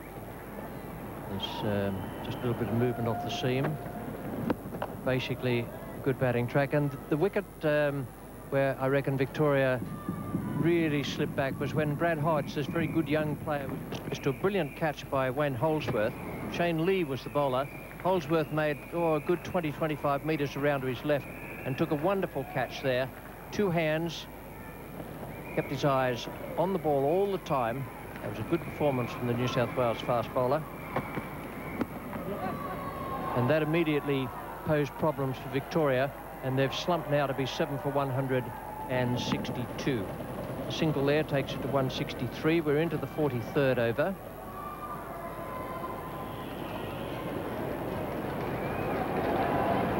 .82 is the run rate. They were up over 4 at one stage, then they slipped back to 3.95. They were around about that for 4 or 5 overs, and now New South Wales have put the clamps on and they're back to 3.82. Phillips and Harvey opened the innings for Victoria. Phillips made 46 and Harvey 35. That was a good opening stand. They put on 58 from 87 balls, and there have been other partnerships that have been worthwhile. There's 21 between Phillips and Elliott. Phillips and Hodge put on 24, and Phillips and Harris put on 30. They haven't been able to get away from the New South Wales bowlers, and the fielding has been quite brilliant at times. Good picking up there for the skipper and for the bowlers. 7 for 163 from 42.4 overs at the moment.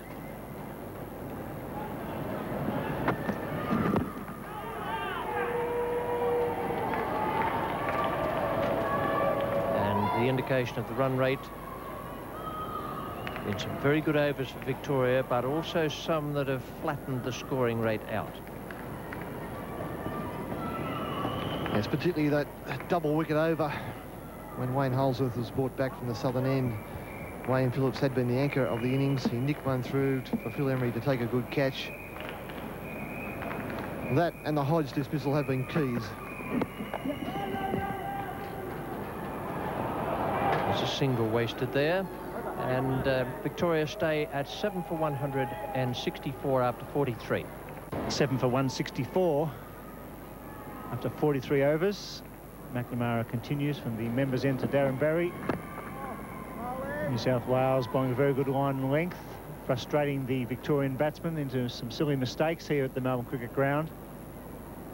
Once again, a disappointing scorecard for Victoria after winning the toss. Conditions are perfect. In the 44th over, 7 for 164. Getting very hot now. Must be pretty close to 30 degrees. And good afternoon, Simon O'Donnell.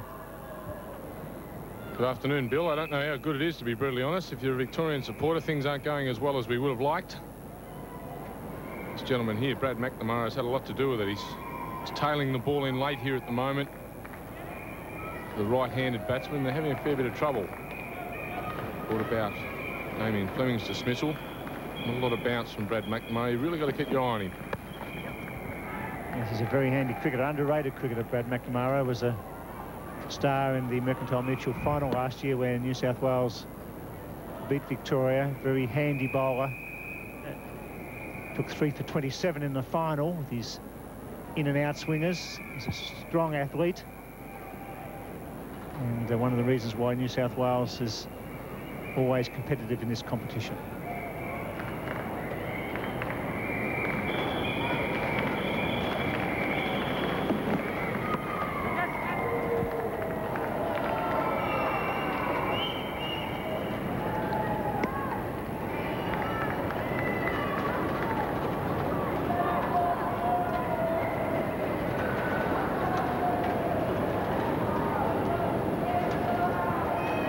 McNamara, 28 years of age. He's only played 12 Mercantile Mutual matches. Economy rate's excellent, 58, 14 wickets, an average of 21. Fine figures. That's got to be very close if he doesn't get some bat on that. Leg by. There's that tailing I was talking about. That ball tailed too much, was missing leg stump. And Berry didn't cope with it all that well. Very lucky that tailed as much as it did. Might have lost the castle or judged LBW. Going around the wicket now, McNamara to the left-handed Harris. Economy rate's excellent.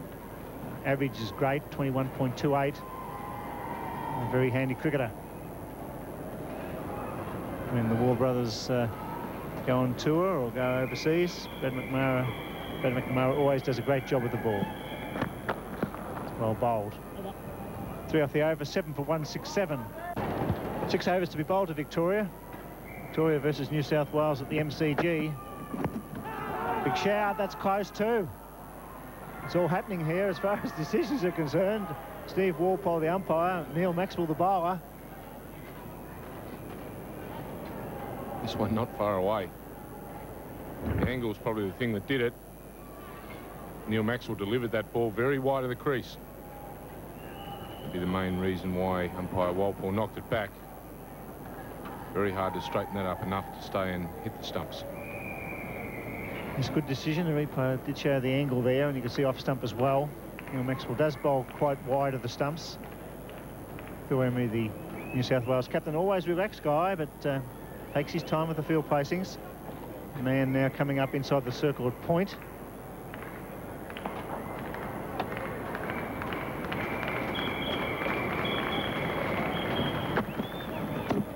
Victoria got away to a fairly good start. They were 2 for 99 at one stage at the halfway mark. But then they lost wickets. They sort of get a partnership going and then they lose a wicket and they lost 2 in the 1 over. And really it's, after a good start, it's a disappointing scorecard, that.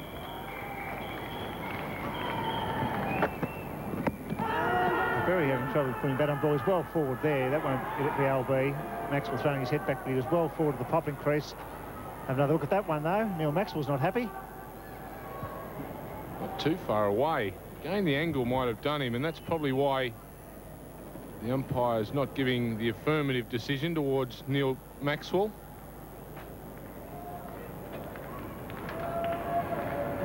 Very economical this morning. 21 runs off 7.3 overs thus far. Brad McNamara and Lee are the ones that caused all the damage.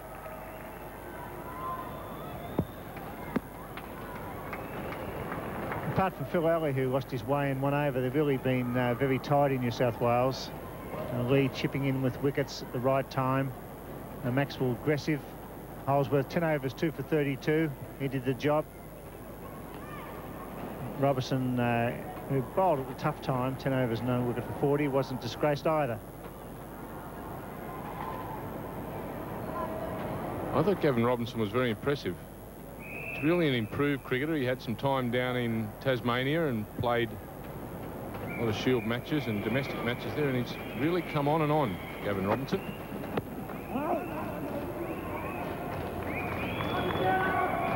David Harris feels like he's going to get left here. He's sort of steadied the middle order without carving up a lot of boundaries, but he's looked very positive. He's tried to play shots. It's very difficult when you're losing partners all the time, particularly in his second match. It's not easy, especially when those wickets have been falling around him, but he's held his head very well. It's been an excellent second-up effort from David Harris. He's tried a few things like that. He's pulled that away. Picks up 2 more. It's the over bowled. 7 for 170. Over 7 for 170, Victoria. Any score around about 190 is a good score at the Melbourne Cricket Ground. That's been the case in recent years. He hammers that down to mid-on for a single, although this pitch looks to be quite true today and good even bounce. It'd be interesting to see how the New South Welshman handle it with the bat. I mean, a couple of times where you would think the ball has held up a little bit, the batsmen haven't been able to hit through the line. That's very similar to the Sydney Cricket Ground wicket, and just could suit the New South Wales batsmen down to the ground.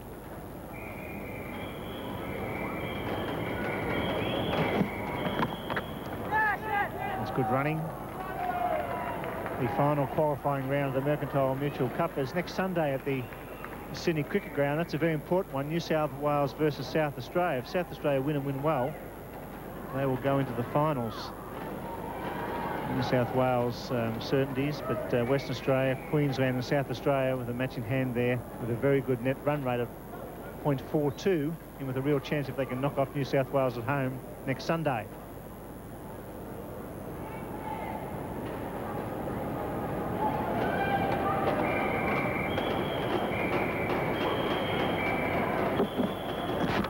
And he's knocked him over, trying to hit down the ground. Darren Berry went nowhere near that. Maybe a little bit of in-swing there. He's bowled for 3, and it's 8 for 172. This can happen in the late overs. Darren Berry was absolutely nowhere near it. Old neck and crop. Brad McNamara getting that to tail in again. We'll learn our lesson one day. 8 for 172. Comes to the crease. He's 28 years of age. High score 13, career average of 8.66. Victoria struggling. 8 for 172. And the 46th over.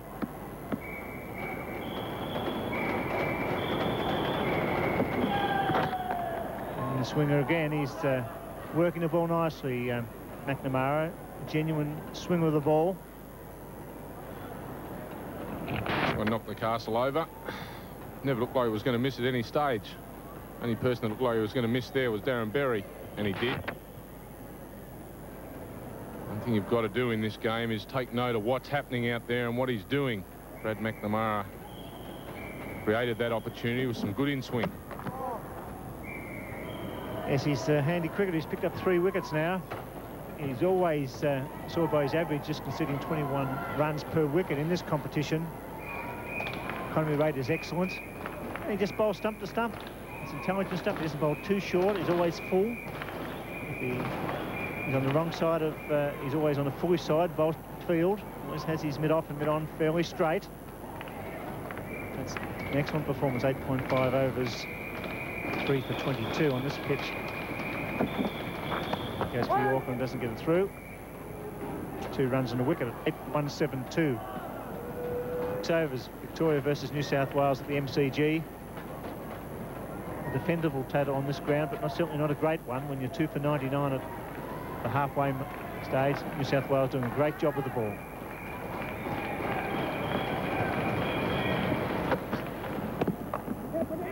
Through for a single, Sutherland slow off the mark. So is Harris, who's safely home. Excitement here at the MCG, but next Saturday night is going to be a big night for cricket fans viewing through Wide World of Sports across Australia. South Africa versus Australia next Saturday evening, and the Wanderers, what a wonderful ground. Been thrashed there twice, I can remember that vividly, but still a great cricket ground.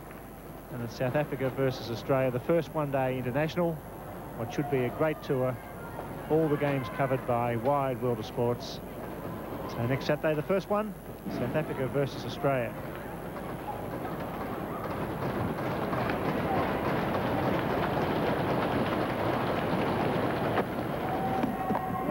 Eight one-day games and 3 test matches. 8-week tour of South Africa. And it'll be packed out. The one-day game at the Wanderers. A good cricket ground, normally a good pitch and a fast outfield. So next Saturday night, South Africa versus Australia, the first time since 1969-70. The Australian side has played against South Africa on South African soil. Meanwhile, it's Harris. Chips it up, gets it through for a single. Oh, this is good running. James Sutherland responded well. That's excellent cricket.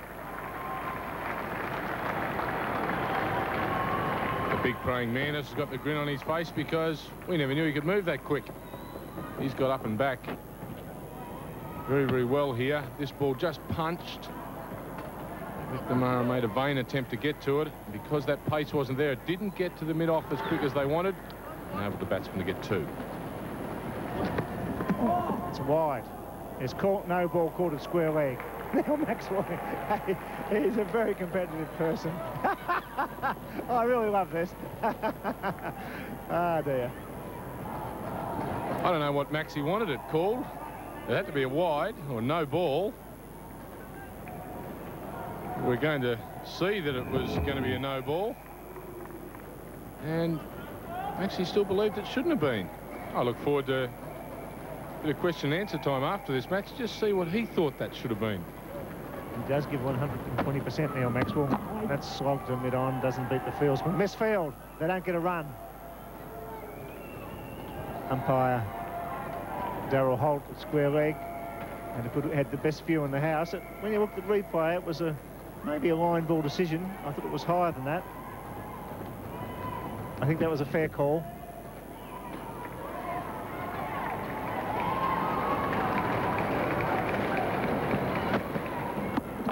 It's in the air, the fieldsman coming from everywhere. He's under it. Chikwi. Yes, that's the end of Harris. Doing the right thing in the end, out for 33, 2 boundaries off 63 balls faced. Couldn't quite time the lofted shot over mid-wicket. He got locked into a corner, David Harris. Victoria losing wickets around him. He had to do something about it, try and keep that run rate up. You can't blame him for that. You can blame a number of others.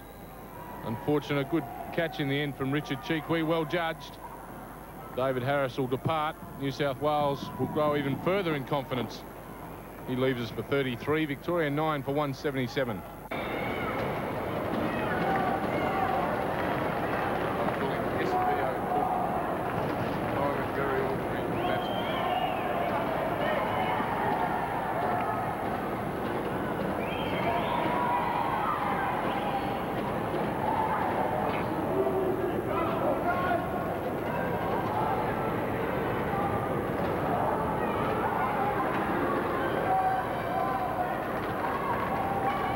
Cook, who hasn't troubled the scorers as far as runs is concerned in this competition, batting for the 2nd time.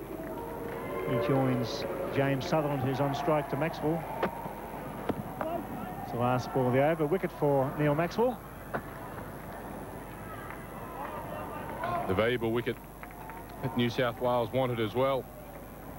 David Harris was basically the only real danger left for New South Wales. He had to try and move the run rate along. He's tried to loft that basically over mid-on. Slow wicket, it has made him pull it around to mid-wicket, and a very well judged catch there from Richard Chikwi. He knew he was in danger as soon as he hit it. Yes, you see the eyes going to the heavens, you know you're in trouble, and Chikwi caught it reasonably well. He's a very good slip fieldsman, Richard Chikwi. Victoria struggling to get towards 209 for 177. A very good defensive effort by New South Wales in the last 20 overs. And they've been very tight in line and length. They've fielded brilliantly and never lost control of this match after a solid start by Victoria from Harvey and Phillips. rest of the batting, apart from Harris, has been very, very disappointing. It's taking nothing away from McNamara, Holsworth, Maxwell or Lee. They've all picked up wickets at the right time. McNamara from the members in around the wicket twos. Left-hander. It's got to be out if he hits. Would have been out by about 3 metres, but he's off the mark. Cookie's now troubled the scorers. I'm sure he would have liked to have troubled the scorers in a more orthodox fashion. Should have been run out by half the wicket. But cool and calm, Simon Cook, he just sort of takes it in his stride. You don't hit the pegs, I'll make a run. He can now have an average. I don't really think that average will be ever overly impressive, but just might be handy. Sutherland, the man who'll have to try and bat out the 50 overs now for Victoria. 9 for 178. 48th over. Still moving the ball. McNamara, that was a fraction wide. He could see the angle in. Always of good length. He's hit the batsman on the pads on numerous occasions today. There's been a lot of shouts for LBW. He picked up Harvey, LBW, and Fleming. A lot of shouts. Bowled very well.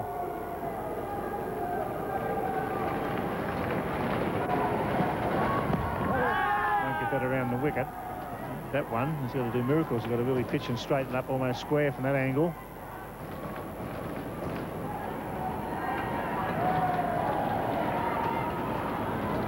No chance of that being, well, that decision going in the affirmative to Brad McNamara. He's done an excellent job today.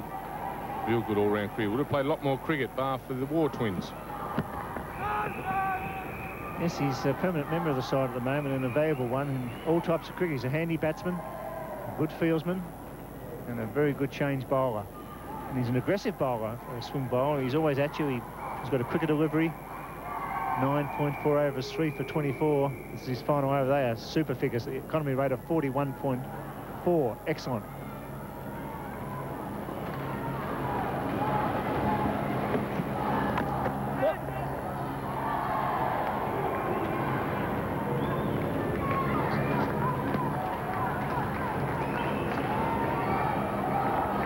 And a good over from Brad McNamara, a good 10 overs from him.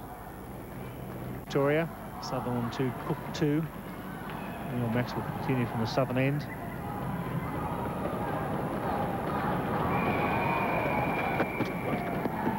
It's a nice little nick down to third man. Phil Alley, the fieldsman, they'll pick up 2. Around about 190. It's a reasonable target on this ground.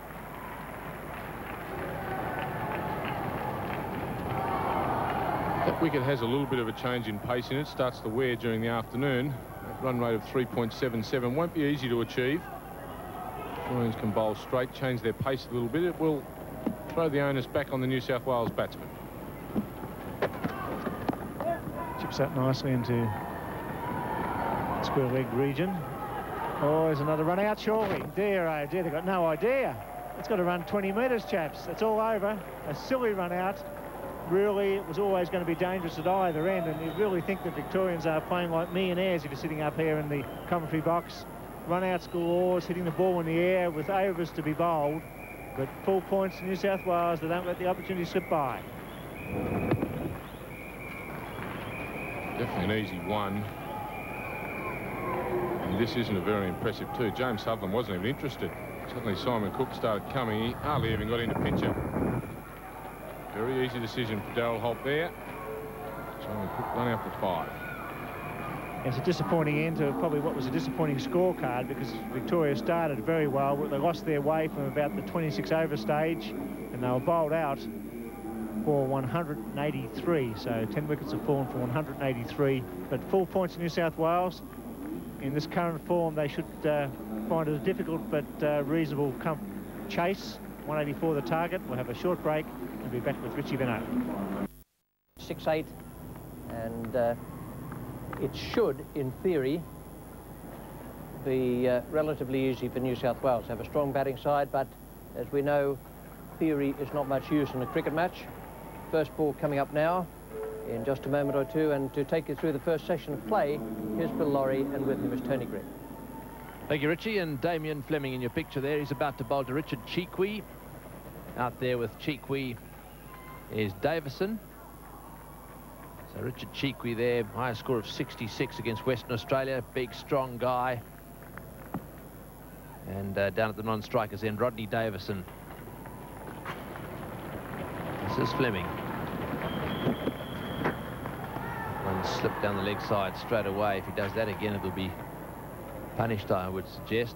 The umpires, I think, quite sensibly now and again, if the first delivery is just marginal, they let the bowler get away with it, but from then on in, they're very strict. I reckon that should also apply to that front line, especially if the bowler runs up and he's a centimetre over the line. It really is of no consequence whatever. Just a little word in the bowler's ear. And if he persists with placing his front foot up or over the line, then you can go for it from there. Well, that's a leg bye. So the New South Wales score is off the mark. They need 184 runs, and they need to score those runs at 3.68 runs per over. They're going to win. And they'd have to be favoured, Bill. Yes, they are favourites, and they deserve to be. They bowled Victoria out for 183.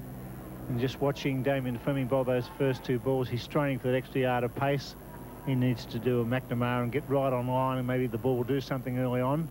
He's bowling now to Rodney Davison, the left-hander.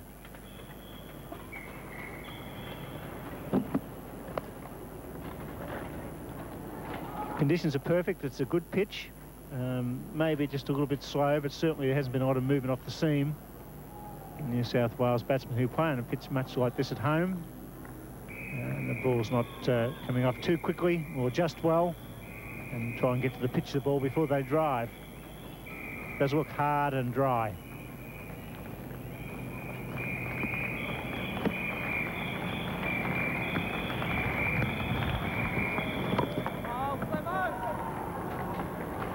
Bold Flemmo is the call there.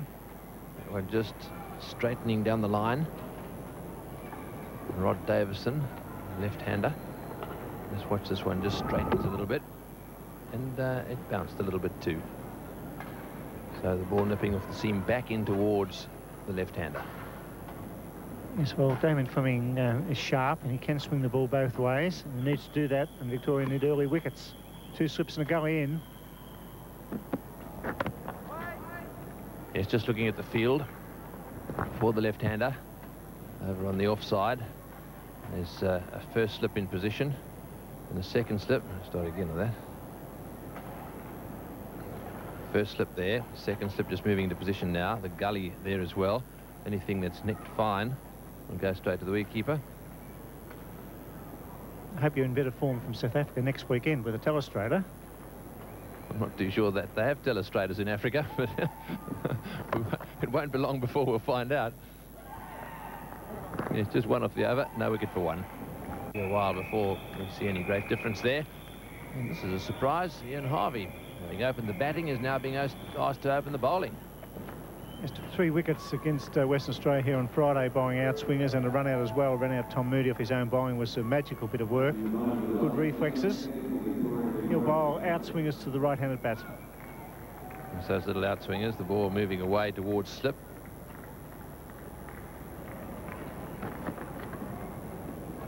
Just went a little bit. His field, certainly the offside field, quite a strong one. He's got a slip in there. He's got a gully quite square. This man is there for the mishit. Anything that's mishit in that direction. There's a square man at point there in the mid-off. There's the mid-off here for anything that's hit down the ground, but he's got a bit of a gap just left to his left hand. There's also a man down in the distance down there covering that boundary.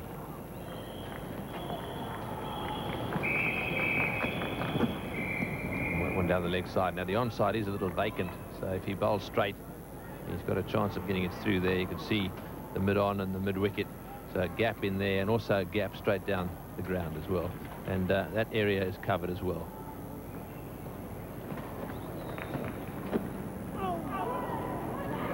Well, the umpire here, Steve Walpole, been consistent, because I thought in the first innings there was 1 or 2 balls that were very close to wide early on, and that was very close to one-day wide, but not called. As long as they're consistent, that's fair enough.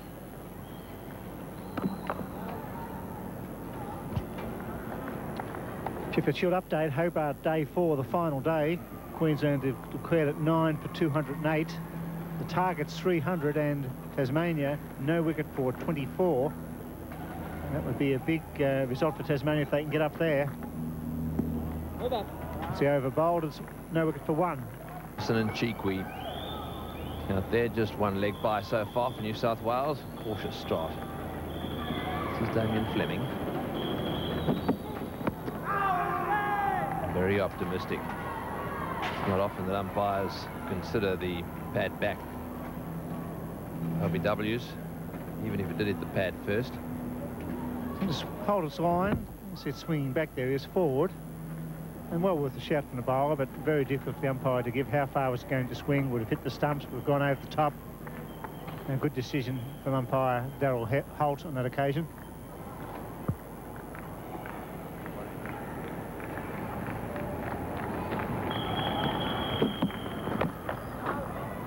Victoria bowled well in the first 10 overs, and with that required run rate over 5, they could get themselves back in the match. So they could put a little bit of pressure on the top order by bowling nice and straight. Don't drop the ball too short. Fleming's a fine one-day bowler. It's 3.83. Get that over 5 on a Melbourne cricket ground and pick up a wicket or 2. It'll be a good match.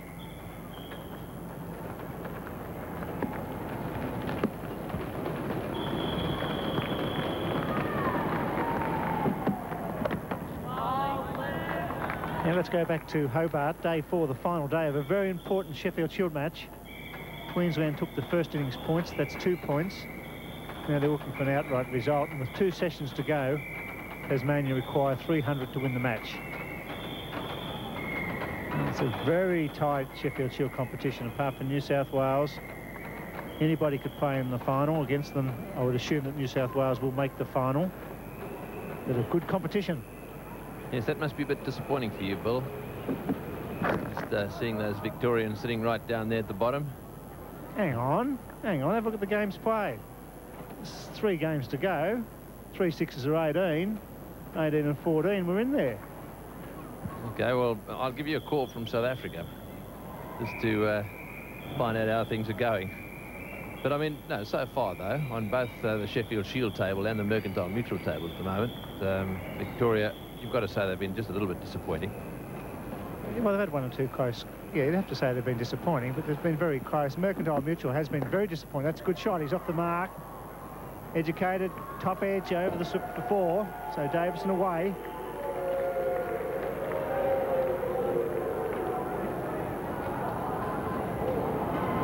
Let's just watch this shot.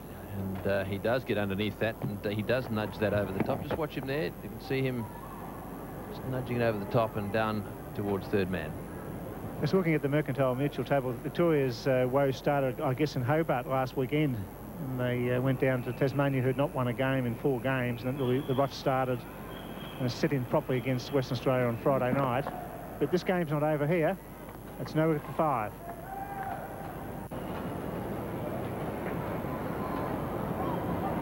So there it is, no wicket for 5. They've bowled pretty well so far. Cheekwee yet to score. Normally a very aggressive player, Cheekwee, and loves to hit the ball straight as well. Yes, there's an interesting battle here between Harvey, who's just medium pace, but does bowl a pretty good outswinger if he gets his length right. If the batsman prepared to drive, there's always a chance of an edge. It's well fielded. Cheekwee getting just a little bit edgy out there. He's been out there for 12 balls now, 11 balls. And still hasn't managed to penetrate the field. This is an example. He's really flayed that one square. But the field is well placed.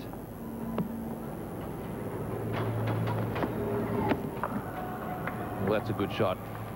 Mind you, the ball was short and very wide, and it's going to run down towards that third man boundary. Will they get 3 here? No, they'll settle for 2. That's not very clever running, actually. Fleming with a good throw. And that ball indicated the problems for Victoria. Harvey's bowled well by keeping the ball up and getting it to swing. He drops one halfway, and that takes the pressure off Richard Cheekwee, who punched it nicely back with a point. But it was a long hop.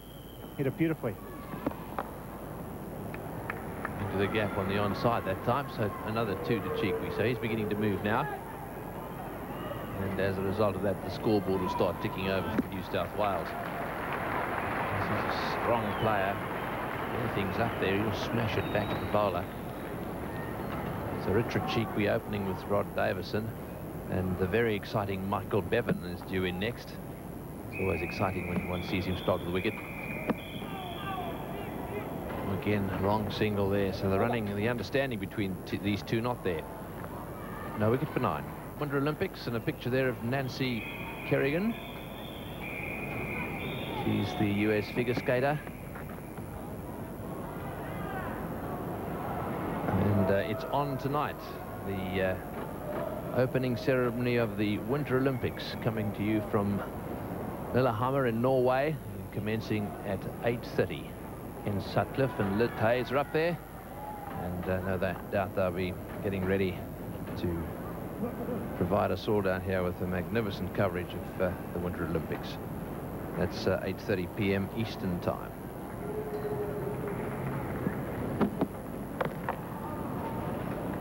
Dan Fleming bowling quite well here. Keeps the ball up. He's a very good seam bowler and can swing the ball both ways. Nice, tiny, tidy figures. He's played his one-day internationals this year for Australia in the one-day games. Only about 23 years of age, Damien Fleming, and good honest bowler.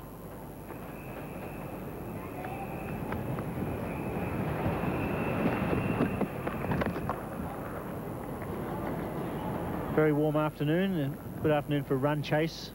The outfield will quicken up. There's a lot of dew early on. It was foggy in Melbourne this morning.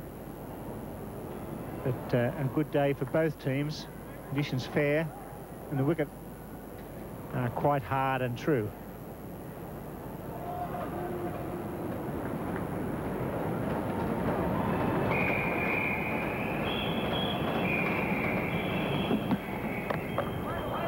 He's spot on target at the moment, Fleming. For the West Indies with the Australian youth team back in the 1990 season. He's a full-time cricketer. Those are his Mercantile Mutual figures. 3 for 25. His best figures back in the season of 92-93. This season, no wicket for 12. 2 for 49 in Hobart. No wicket for 31 here at the MCG against Western Australia. It's well fielded. Brilliantly fielded by Brad Hodge at backward square leg. Disappointed with the bat today, Brad Hodge, but this is a magnificent defensive save. Good young athlete.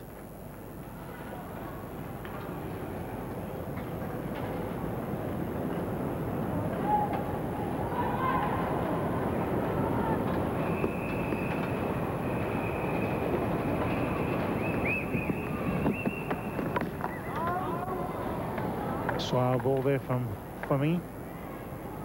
Rodney Davison looks a fine young batsman as well, so a lot of youth coming through the system, the Mercantile Mutual Cup matches. Davison, good field, looks a good solid batsman. The other end, Richard Cheekwee, is more a dasher. And a good combination, a left and right-handed combination in the top order for New South Wales.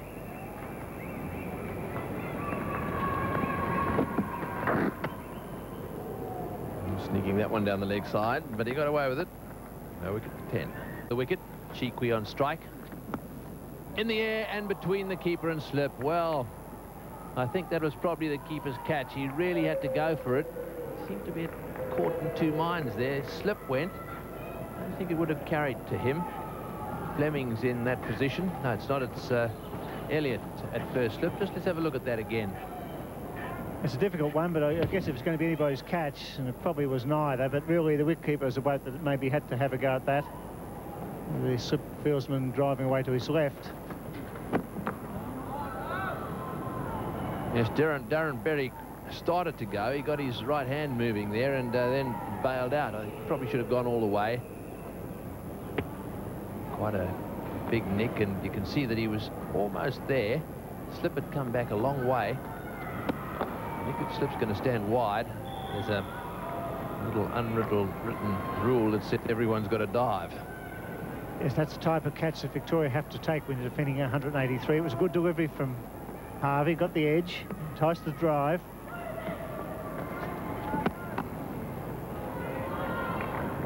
Richard Chikwi, a bit of a dasher, early days for this young man. He's only 23, this is his 4th game.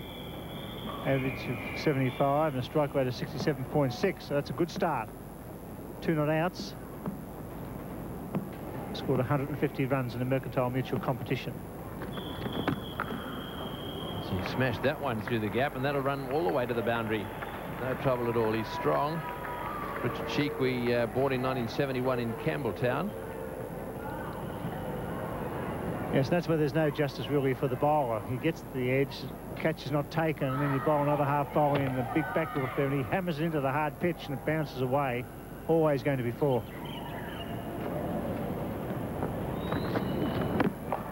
In fact, Richard Chikwi was born in Camperdown, not Campbelltown, New South Wales. No wicket for 18.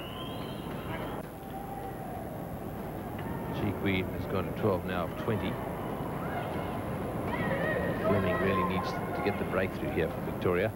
3 overs, 1 maiden, no wicket for 5, so he's bowled really very well indeed, given them nothing so far. There's 1 down to 3rd man, and that's despite the fact that he's had 2 slips and a gully in there. So he's got that extra attacking fieldsman in. They're desperate for a wicket. Yes, and Damien Fleming is the main striker in this Victorian attack at one-day level. An experienced young cricketer. And he needs to try and get a wicket or 2 early on. He's certainly bowling a very good line and length, but not a lot of swing. Warm afternoon, no cloud cover whatsoever. And Fleming, if anything, just a fraction short into the pitch rather than full.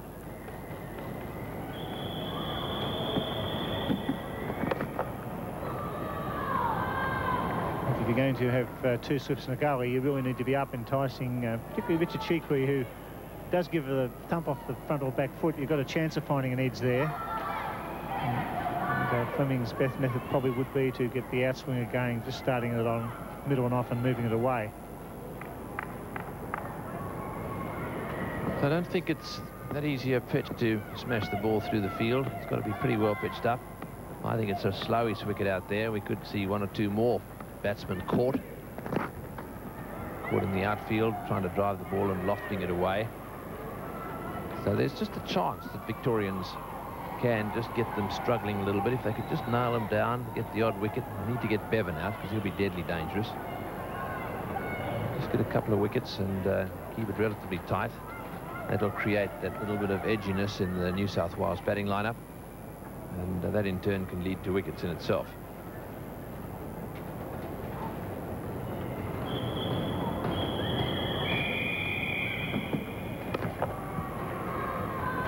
Well bowled. Damien Fleming's certainly online, but allowing Richard Chikwi to get back and have a look there while the ball's new. Just another half a metre up. You see that pitches, and Chikwi's got time to go back. Just a fraction short of good length.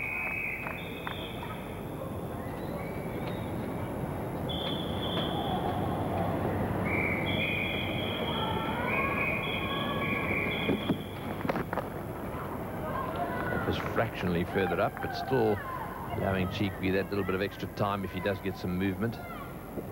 Well, Fleming's figures are excellent. 3.5 overs, no wicket for 6. Last over when Harvey conceded 8, one was the nick through the slips. The Victorian bowlers doing their job, keeping the pressure on. That's a good economy rate after almost 4 overs.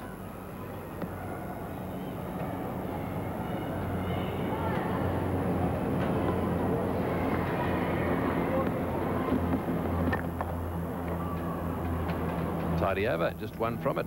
No wicket for 19. Rodney Davidson now facing Harvey. No wicket for 12. And of those 12, 8 runs came from the last over. So Victorian bowlers getting a bit of movement there.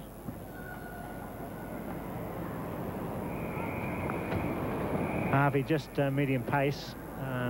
Trying to swing the ball, angling it across the left-handed Davison. So Quite impressive young cricketer, Ian Harvey. He's learning his trade. He's a quite enthusiastic cricketer. He's a good hard hitter of the ball. We saw that today. He got away to a flying start and picked up 3 wickets with the new ball against Western Australia here on Friday.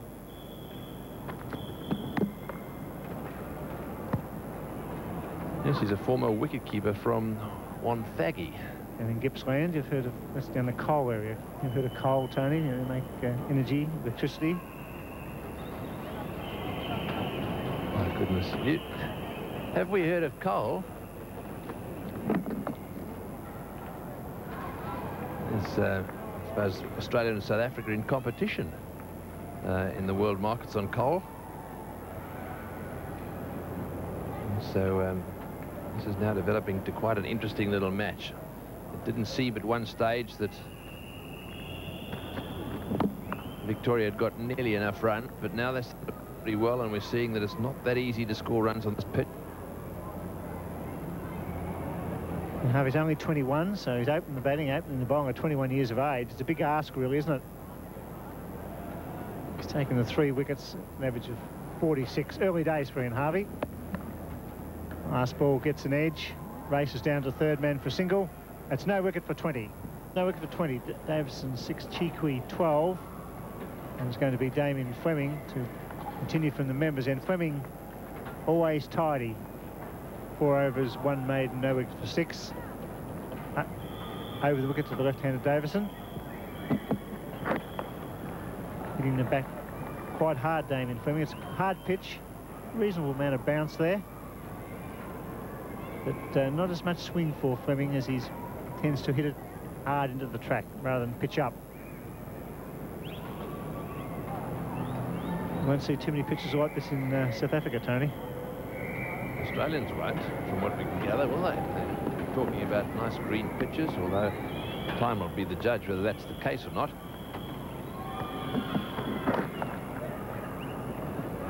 Oh, and that would have been out. That was a good effort.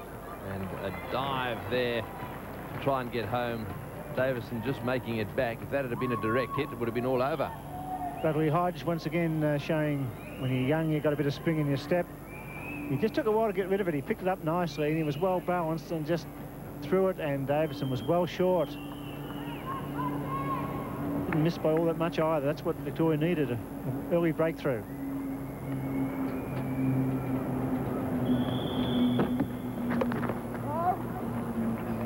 He just set himself there, and he had every right to do that as well, because he knew how far the batsman was out of his crease. And having done that, the only mistake he made is he wasn't quite on target. Not sure that he gathered the ball cleanly in his hand. It was an interesting one. It seemed to be a lovely pick-up initially, but when you watch it again, did he get it clean in his hand? Oh, end of the fingers. So they had to sort of push it back into his hand. I think that caused a problem for him.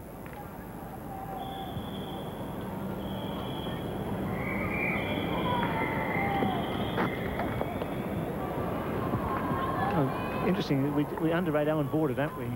Rarely misses from that position at mid-wicket or cover. We saw Johnny Rhodes in a test match, missed 2 or 3 in Adelaide, which you pointed out. On that occasion, Bradley Hodge, 19 years of age, a good athlete, didn't quite get in the fingers. It was a good piece of fielding, just the same. He had to sort of steady, and then was off target. That's what a series we're in for down in South Africa as well. Finachafani, I think it was, who was telling us about how green he hoped the wickets would be. Just want to be careful, Tony, don't get caught in your own trap. And McDermott used the War Brothers rifle. McGrath. I think that you're dead right. And in any event, Shane Warne will turn it whether it's green or not. But then again, they've got a few decent umpires down there.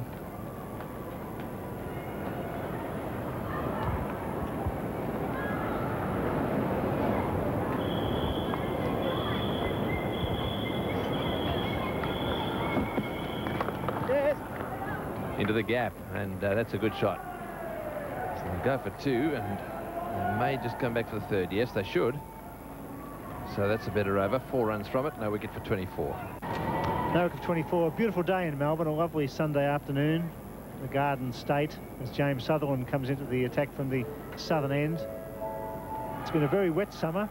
Very few hot days in Melbourne. The weather of late's been indifferent. Almost 3 inches of rain on Thursday, but today is ideal. Sutherland, while very straight and full, is a good line bowler and a very good one-day cricketer. Good figures from Harvey and Fleming. They're bowling well enough. They've done all right. So James Sutherland now to take up the attack from that southern stand end.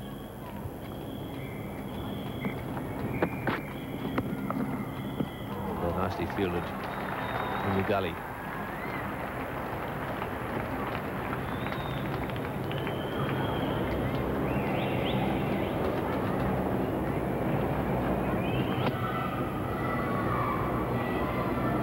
Cook out there, who opened the bowling down in Hobart.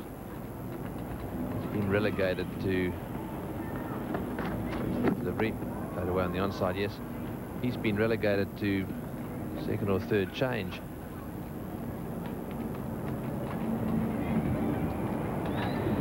It's Harris. Simon Cook, fast, big and strong, charged in. Perhaps tried to bowl just a little bit too fast in the last one-day match. He'd have learned from that, hopefully. So he's suffering from it. He's going to come on perhaps next. Yes, well, the one-day games, whether it be the one-day internationals or the interstate one-day games, it's not an easy competition. It requires a lot of skill and a lot of nerve as well. You've got 10 overs to bowl, and for batsman, you've only got the 50 overs. Sutherland is a very good one-day bowler. Bowls with good control. He's a good, clear thinker. And he'll bowl a very good line length. People underestimate the needed skill for this type of cricket. It's not just the hit and miss you used to play in the backyard. It's a very skillful game. See Richard Chikui here. He's a very good batsman, just been tied down, so he's going to be tested here. What will he do? Will he go over the top? Or he's not looking for the short singles. He's making it just a fraction harder for his teammate at the other end. There's two fours in that 15, so there's a lot of dot balls in those 33 balls faced. Yes, he's not used to striking at 45 either. He's a quicker scorer than that normally. It's nicely placed.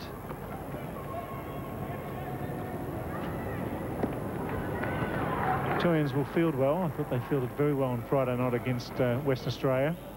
A young side, so they should be fleet of foot and have pretty good throwing arms.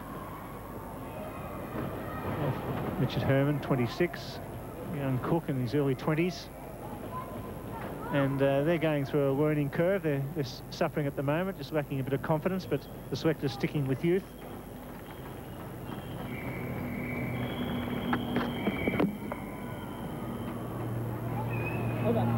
One run off the over, no wicket for 25. So now after just 10 overs, Fleming is going to continue. He's bowling right arm over the wicket. Chikui is on strike.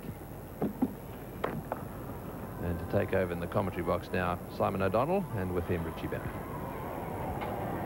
Thanks, Tony. Afternoon, everyone.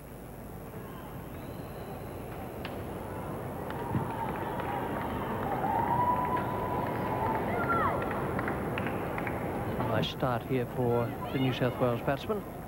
All sorts of things wanted by Richard Chikui. Runs in the main. The current run rate's 2.45. And the required rate's up. Well, that's just pushing on 4 now.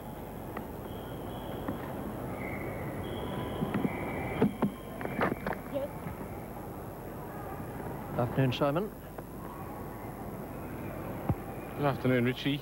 Good afternoon, everyone. New South Wales off to a solid start. Nothing exceptional. There's no need for anything exceptional at this stage. Just trying to get a nice base to work from to achieve this total. 184 required total in New South Wales. They're top of the table and they're playing like it at the moment. They bowled exceptionally well, fielded exceptionally well. Now their batting will be put to the test.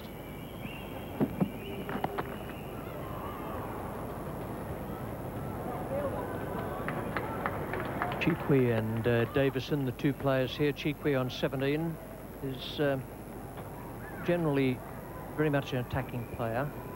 Davison is very solid, although he has got a good range of strokes.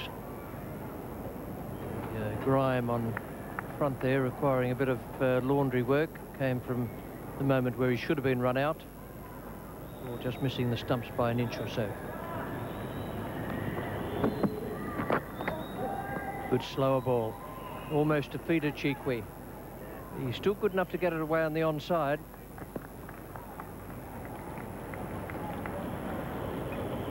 Chikwi has really grown in confidence in the period of time he's played for New South Wales. He came into the side a year or so ago. He's been in and out with, depending on international duties, the first string players for New South Wales. He's really made his position a solid one. He's improved with every match. He's a stroke player. Got a very big future, Richard Chikwi.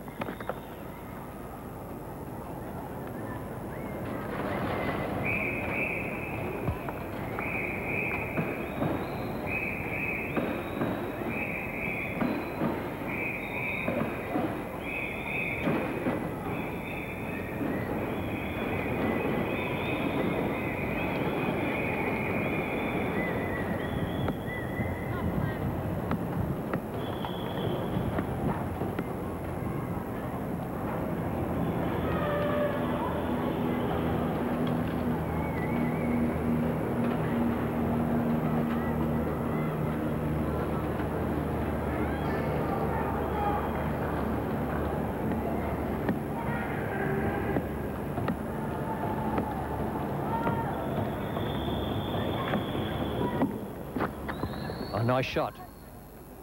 That is beautifully played. Lovely little deflection. Perfectly controlled by Richard Chikwi. That's good performance. Takes New South Wales along to no wicket for 33. No wicket for 33. Chikwi is 23. Davison is 8. Still to come, Bevan, Bayliss, McNamara, Lee, Maxwell. It's a good batting lineup. Emery, Robertson, Ali and Holsworth to complete it. 11 overs. No wicket for 33. Just a bit below the required run rate.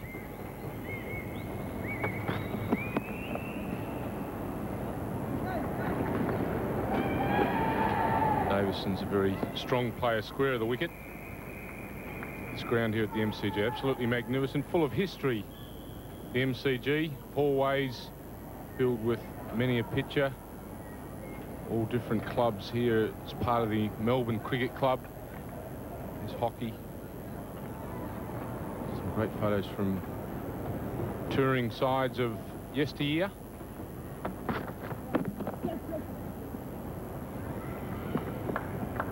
Well-judged single. Getting back to what we could say are the halls of fame here at the MCG. And there's many a famous face on the MCG walls. I reckon right in the middle of there is a very, very famous one. And I'm lucky to be sitting right next to him. 1961, Australian captain, Richie Benaud. Unusual for them to make a mistake in this place, the MCG, Simon. They've just transposed the 6s and the 9s. It's only taken last year. It was a good team. That one was the tied test series. Wally Grout on the left, Bobby Simpson next to him. That's the back row. That Frank Misson, Ian Metcalf, Les Favell, Johnny Martin, who was 12th man in the tied test. Kenny Mackay on the bottom right. Colin McDonald, skipper, then Norman O'Neill and Alan Davidson. The first test in Brisbane was tied in that series, and we won the one shown there. Davidson, O'Neill, Benno, McDonald and Mackay in the front row.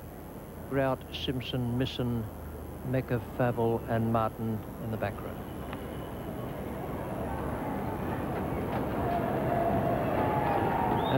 Finished up a great series. The 5th test of the series was down here.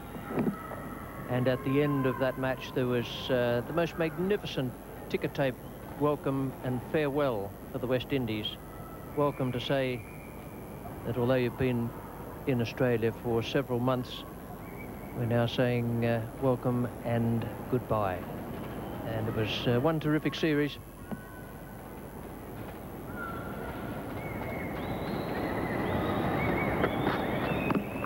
And here in this Mercantile Mutual Cup game, on the same ground, no wicket for 35, New South Wales. For Chikwi and Davison, respectively, up to 12 overs, no wicket for 35, New South Wales. They're behind Victoria at the same stage, but they're looking rather formidable at the moment.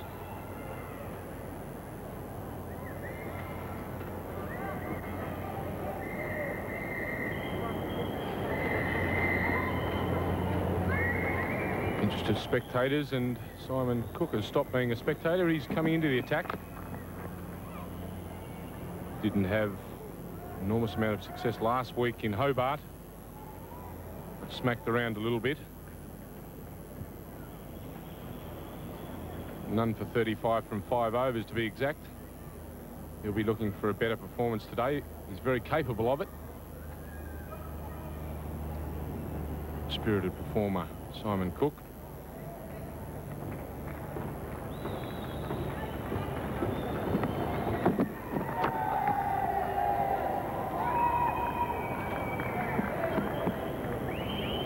Those hallways of the MCG again. Plenty of history, plenty of photos, some great faces, great sporting people. It is really worth a good look around the MCG, these hallways. There's the Australian South African side, the 1953 series. Keith Miller second in from the left in the front row. Magnificent player.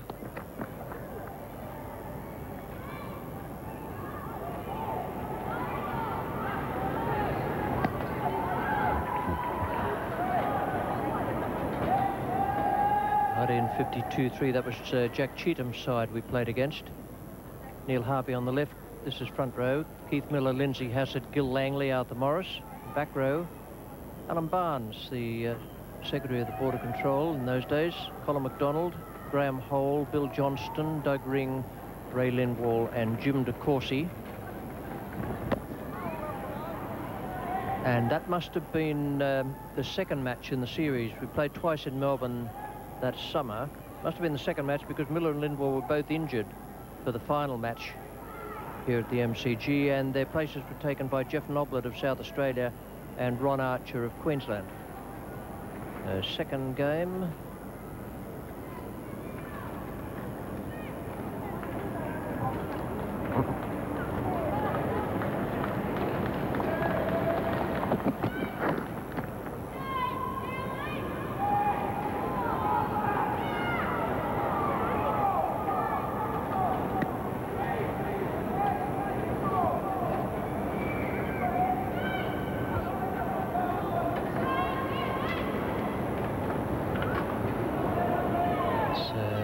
Australia, South Africa, the SCG.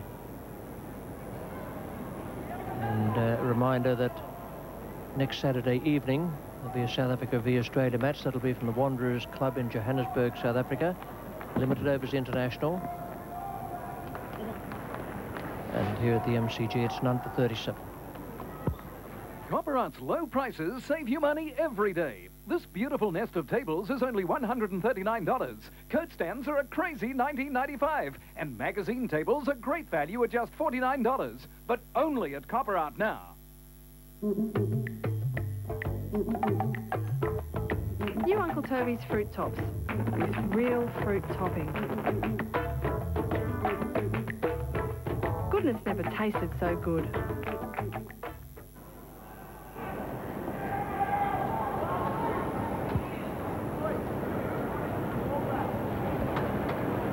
Now we get 437 New South Wales here. Need 184. And Victoria very much in need of a wicket. They've got to get a break through. Can't afford to let Davison and Chiqui get cracking here. The run rate required 3.99. Current rate still well below that, 2.81.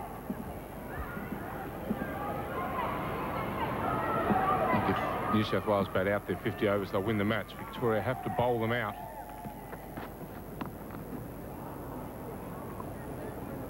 And they are in desperate need of a wicket. They lost wickets very regularly during their innings. See here, especially in that last 15 odd overs, wickets tumbled a rate of knots for Victoria. Thus far, New South Wales haven't lost one. Just fallen a little bit below the required rate to win the match. With wickets in hand, they should be able to lift that again.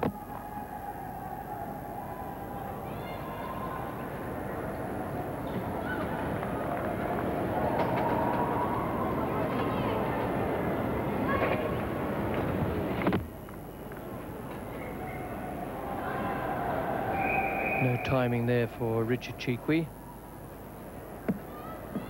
Bats out of his crease. He's very free flower with the bat. It's a high back lift. Takes full advantage of anything that's over-pitched, or anything that's short for that matter.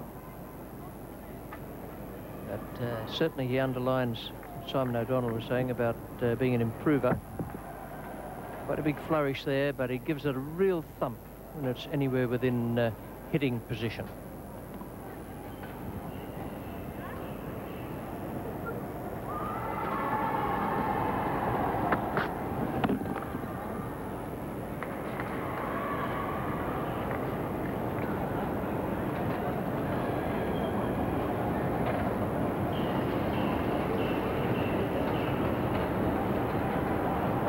One thing Richard Cheekwee's got to guard against here is there's people in the crowd aren't seeing a lot of runs, and he's got to make sure that he doesn't get frustrated by it. In the middle of a very good spell here from James Sutherland. He's a free flower. He likes to keep it moving. Make sure he doesn't get frustrated and play a shot that's not on.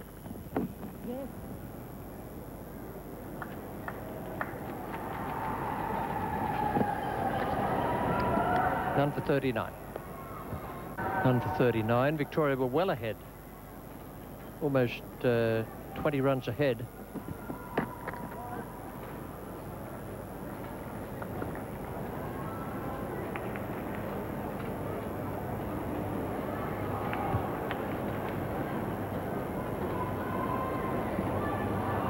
the background there, Matthew Elliott is a very promising left-hand batsman.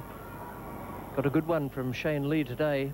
The New South Wales medium pacer came between bat and pad. And, nothing for Elliott to reproach himself about with that. It was just a very good delivery.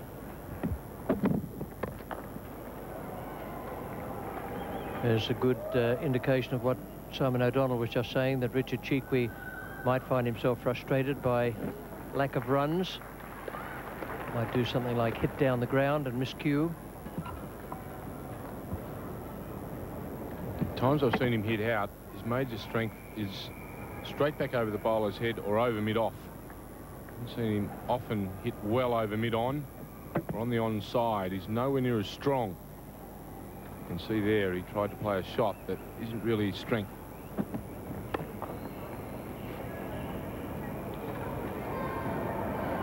Very important in one-day cricket. You don't get frustrated. 50 balls he's been out there, 3 boundaries in his 28 runs. His scoring rate, his strike rate, 54.9. Isn't that flash compared to what he usually does? It's a good little test for him, a good little education to really hang in there mentally and make sure that he does his best by his side, and learns to play a different type of game.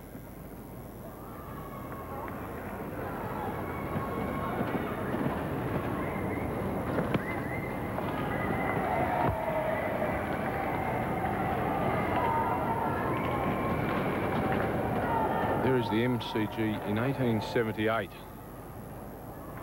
Gee, how things change. It was a magnificent stadium then, if you could call it a stadium. Stands didn't cover the whole expanse of the outer of the MCG. I can assure you they definitely do now.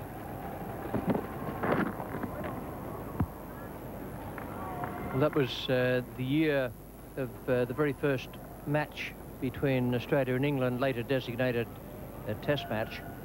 All part of the paddock that grew. Keith Dunstan's wonderful book on the MCG underlines that. I suppose in the foreground there is some form of running track, a cinders track. And it looks as though the pitch was running left to right as you look at your picture.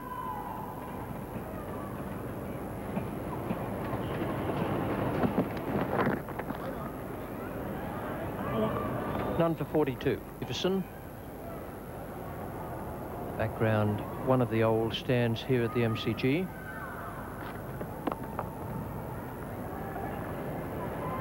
Wasn't built in the days when we were showing you the ground, 1878. That is the major roller. It could be anything, couldn't it, son? Well, Richie, I called for another shot of that one, mainly because I thought it was a cannon. I thought it was part of crowd control in those days. You got out of hand, they blew you up. So it is a roller when we have closer scrutiny of it. My mistake. And he's gone. James Sutherland has got him. The frustration Simon O'Donnell was talking about has been produced by Richard Cheekwee. Good bowling from Sutherland and good captaincy out there as well by Phillips.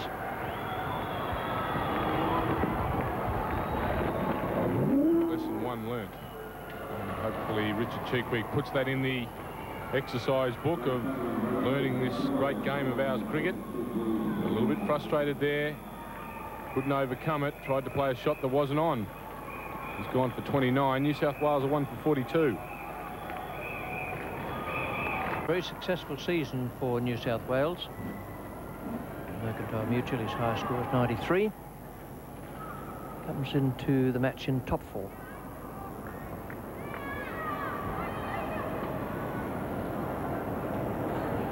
This place gets going, we're going to see some very, very good cricket. He can play. Great batsman to watch when he's in form and in touch, Michael Bevan.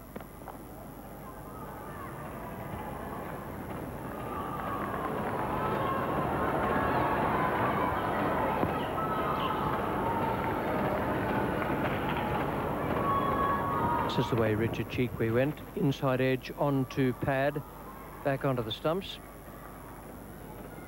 A long way down.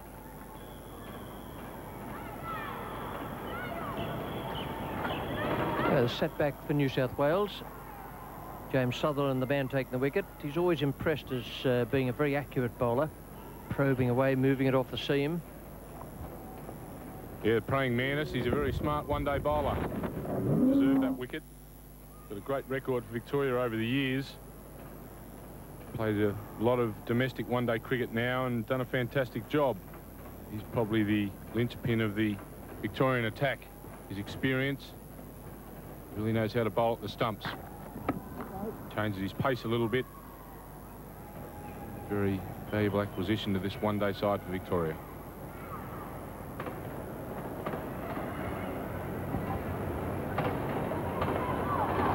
Very good figures, 1 for 5, and he's into his 4th over. Just 1 ball away from completing that.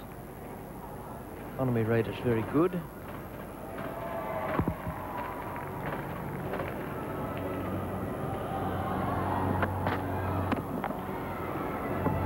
Over. 1 for 42.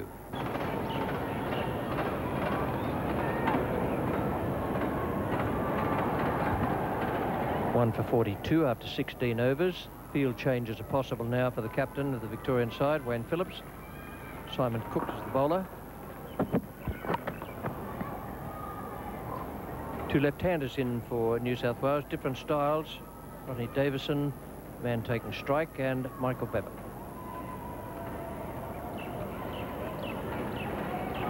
Rodney Davison not as fluent as Michael Bevan. Strong square of the wicket. Likes to play the cut shot and the pull shot. Quite as agile in front of the wicket, but the man at the other end, he can play him anywhere and he gets going.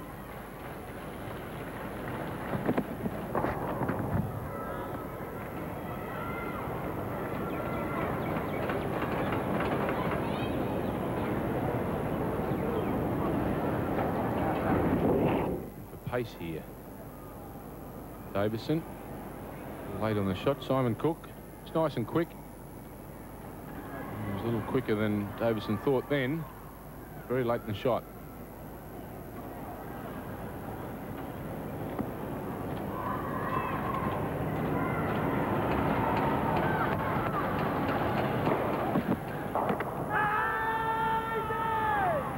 Just pitching outside. Very, very difficult to get an LBW bowling right arm over the wicket to a left-hander. You have to bring it back fairly sharply from about middle and off to middle. It's pitched a good 3 or 4 inches outside leg.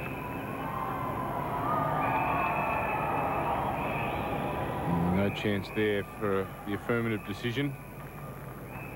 As Richie said, you've got to get as close to the stumps and bring the ball back into the left-hander.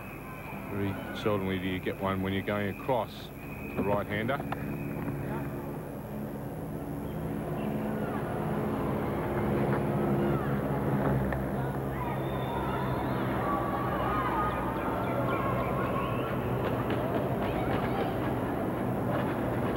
Years of age, Michael Bevan. Look at that average, 66.88. 18 matches and 18 innings. He's a proven performer at this level. He'll be looking to make steps to go a little higher to the international arena. A lot of talent around. May just have to wait a little while.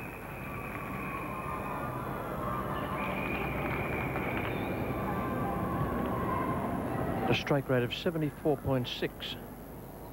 Bevan's still only young when you think that he's made all those runs, all those centuries in Sheffield Shield, and he's only 23 years of age. He's got plenty of scope for improvement in years to come. Very, very talented cricketer.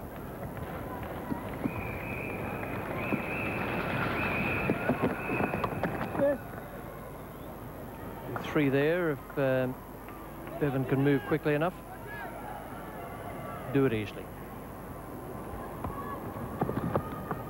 1 for 46. 17 overs, New South Wales 1 for 46. Well behind the Victorian run rate. And now behind the microphones, Jeff Lawson, and with him Bill Laurie. Thank you, Simon O'Donnell. But New South Wales know they need 184 for victory.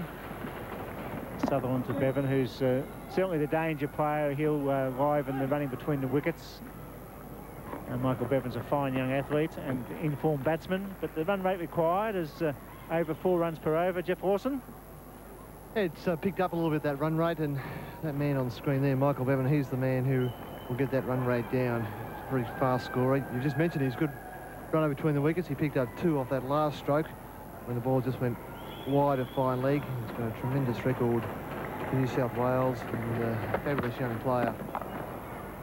And playing this year with a lot more discipline. One of the problems with Michael Bevan has been losing his wicket sometimes for the shot that hasn't been on. He gets a bit bored out there sometimes, Michael. It all becomes a little bit too easy for him. But this year he's really knuckled down. Had 4 centuries and a double century this year, which is some pretty good batting. And in this current New South Wales lineup, he's the senior batsman. Slashes that down to third man. The man's coming around and he'll pick it up and they'll run 2.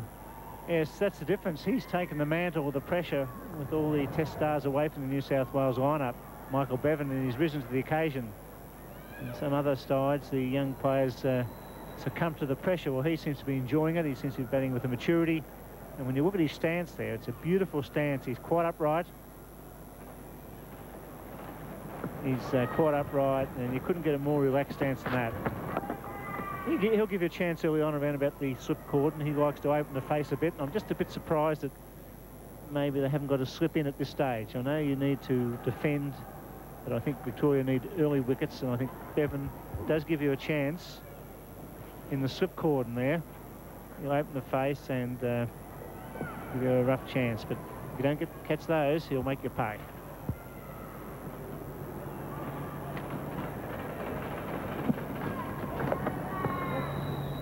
It's the glide he likes to play. Look at the comparison. Victoria away to a very good start. Harvey Phillips got them away to at 3.5 runs per over early on. Unfortunately, those blue dots caused all the problems. They had no firepower left in the final 10 overs. In fact, they were bowled out. But it was a good start by Victoria.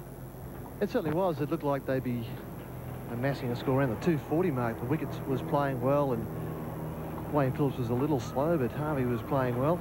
Certainly after the fall of the first wicket, things slowed down a great deal. Good over for New South Wales. The left-hander's finding the gaps now. 7 runs off the over. It's 1 for 53. The Victorian fans, they do stick, they're a reasonable crowd in, considering Victoria cannot make the finals of the Mercantile Mutual Cup. But there's some wonderful prizes at stake. You look down the ground and see the 2 signs next to the scoreboard there.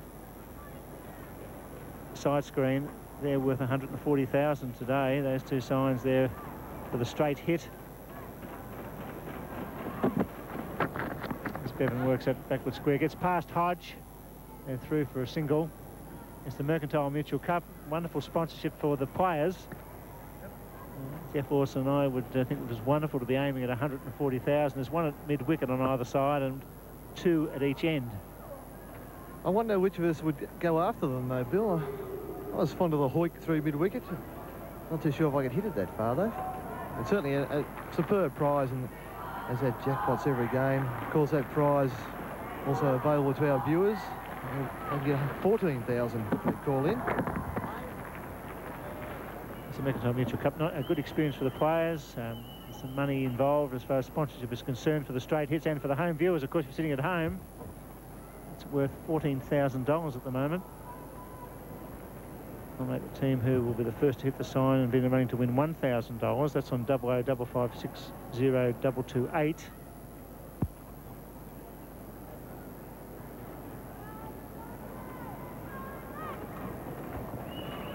I have a feeling that might go off today. That straight hit, you know. New South Wales in the final overs with some good hitters. I was a little bit surprised in the game at the Sydney Cricket, the only other wicket against Western Australia, that 1 or 2 at the end didn't have a bit of a go. I think there was a reflection on just how sensibly New South Wales were approaching that target. Michael Bevan finished with 60-odd out. Richard Cheekwee was out for 60-odd.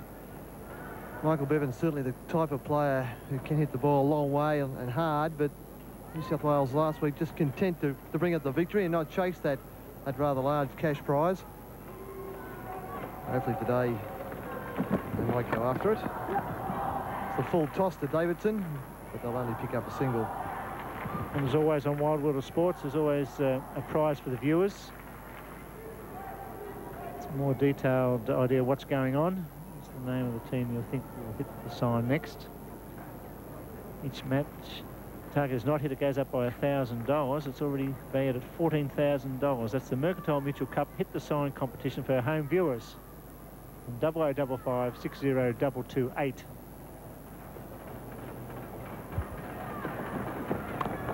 Beautiful shot. That's the class of Bevan, finding the gap, the half volley on middle leg, and he's punched it through, and they'll run 3 more. Not a bad ball, but superbly played.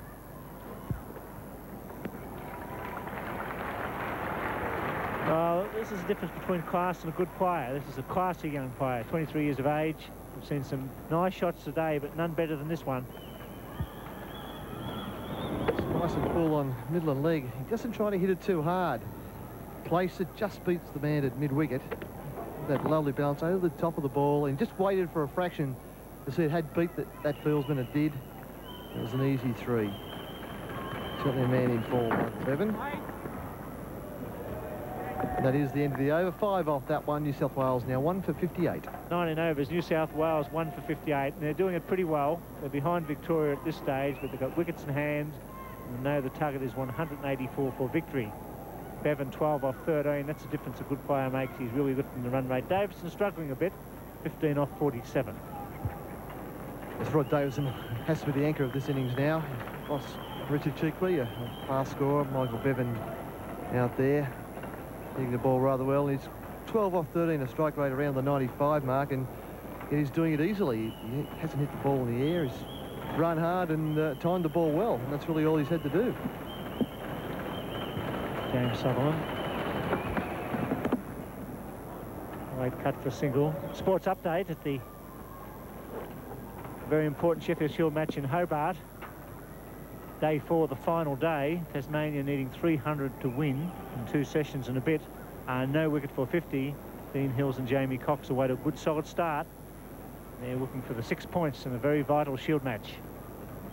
They've already chased and won twice down at Bellerive this year, Tasmania. Can that be the 3rd time?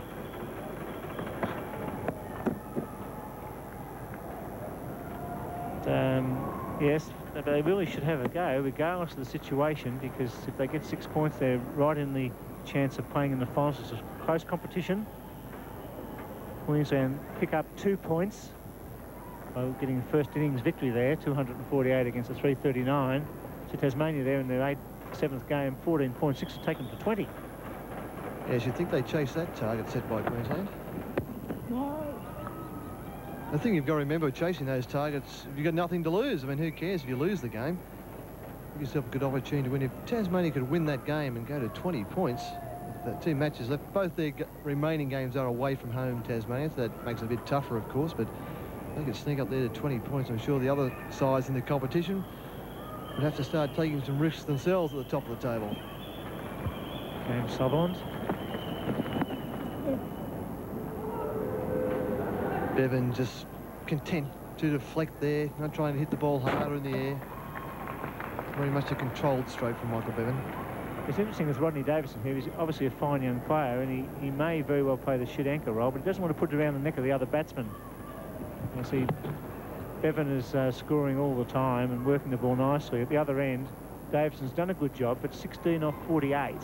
When you've got a very good batting line-up with guys like Bayliss, McNamara and Lee and Maxwell to come, you've got to pace yourself at a reasonable pace.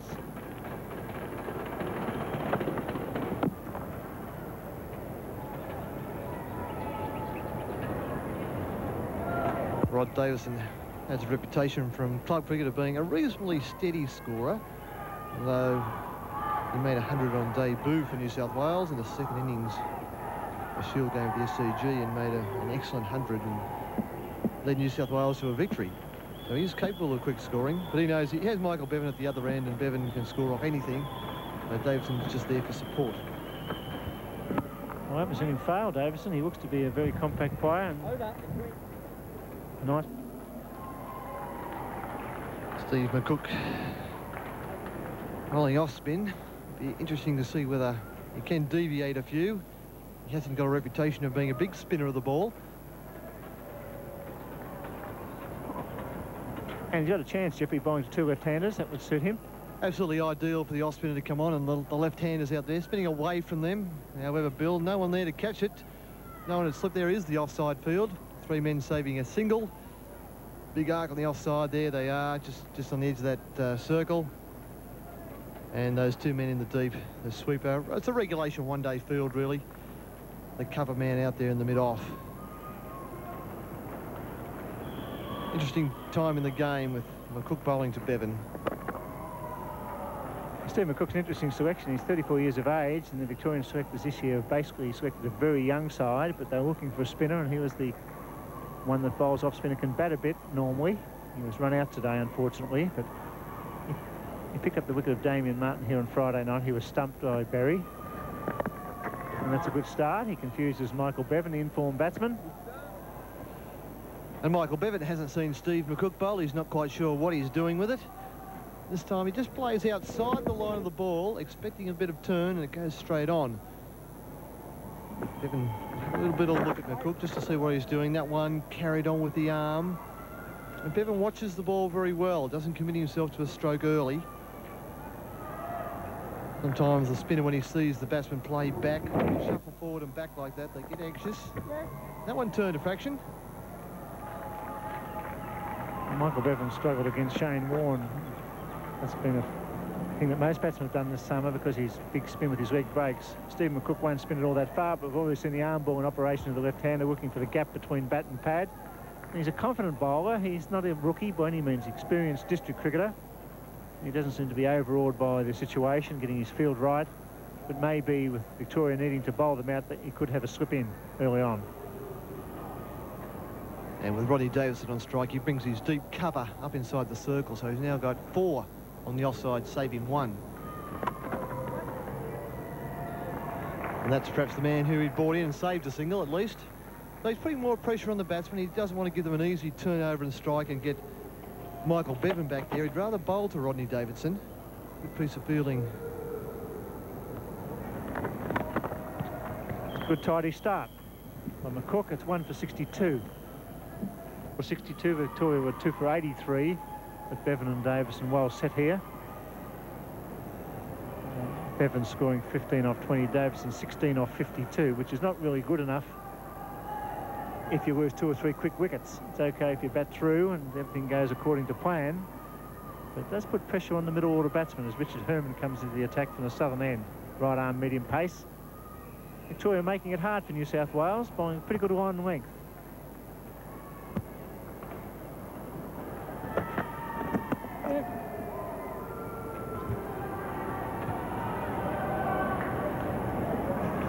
Richard Herman will have to bowl a very tight line when he's bowling to Michael Bevan, because he can improvise quite well. There are the Victorian bowling figures. Danny Fleming, a very good opening spell, 6 overs for 18. Sutherland, the numbers there, 6 overs, 1 for 15. And that first over from McCook, a very good one, just a 1 run off that in the off spinner. Playing and missing outside the line of stump. There's a slip in, about a 4th slip there for the edge. That's Harris. He's the man that's almost in the gully position. That's for the nick to the left hand. I think you should always have a slip in for left hand with the right arm bowler. Yeah, it's a good move, isn't it? That last ball just showed us a little bit of extra bounce, a bit of pace from Herman. And if you do go for the big drive, it'll go in the air around that region. It also saves a single now and then. Yes, well, when a left-hand batsman's on strike, the right-arm bowler,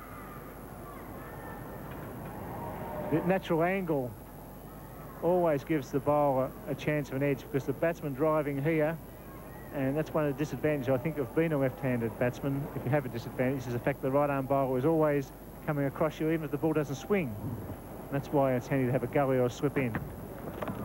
You see there the ball, the angle coming across, you try to hit that square.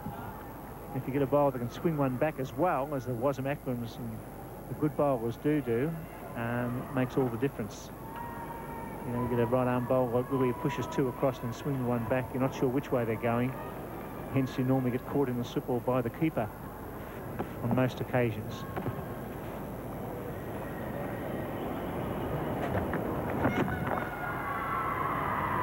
A bit of slow fielding there by Matthew Elliott. Didn't really put the batsman under too much pressure. There was some hesitation there, but he really should have been throwing himself as it. Held the batsman on strike, but wasn't really desperate enough. And there are 7 men inside the circle to save a single. Just the 2 outside, the 3rd man in the fine leg. And there's the offside field. We go across the leg, so they want to keep Davidson on strike and provoke strokes like that. Getting to play across the line, do something silly, and that's not a good shot from Rodney Davison. It's the end of the 22nd over. Bringing the men inside the circle for the left-hander Davison. Well, I think they wanted him inside the circle, Bill. McCook was on his way into bowl, and the man out of deep cover started to move in, as if he'd forgotten to move in for Davison, but they're leaving him out now, so Wayne Phillips had a change of heart. And that gives them that single. They want to hurry here. The throw's not good enough. I guess the choice of ends was wrong there. I don't think you're never going to get Bevan if he responds. You might get Davison at the other end. This is an interesting one, although he was away to a good start, Davison, wasn't he? There he goes. In comes Brad Hodge. He's in with a chance. It was a slow throw. And Bevan made metres. He must get rid of that ball quickly, and it must be hard. Well fielded by Hodge, though. He put pressure on the batsman.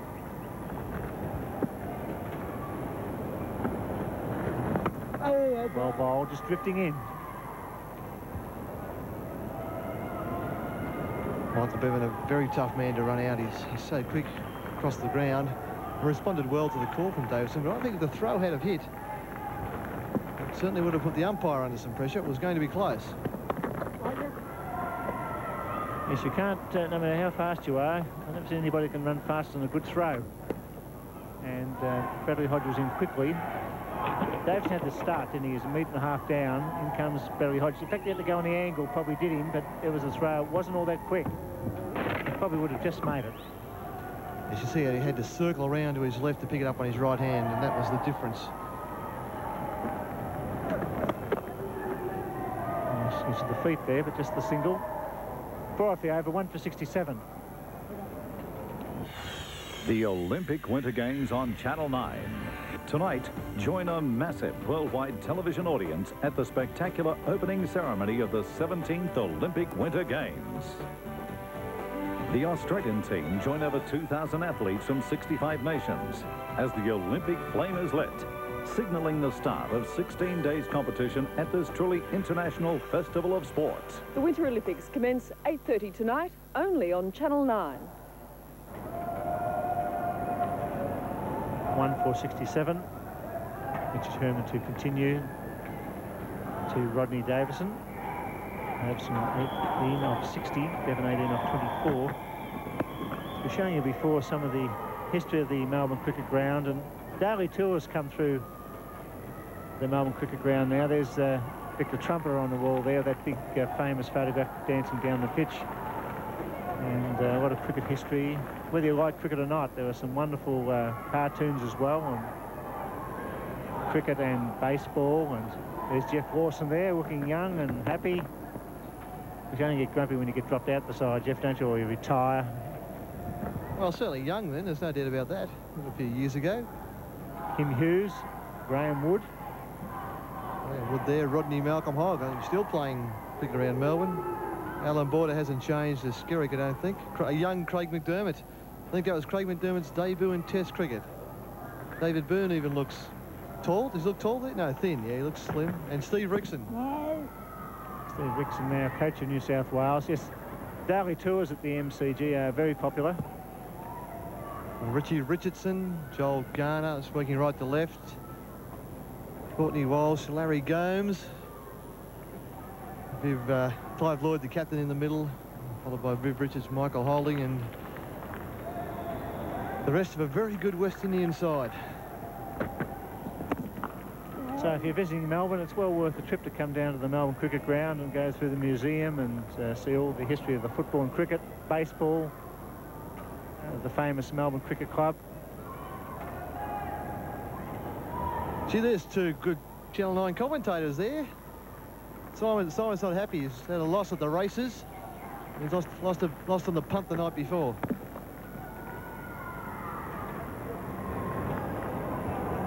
So when you come down to the Melbourne Cricket Ground, join in one of the tours. They're free, and you can see a lot of cricket memorabilia and modern players, the old players.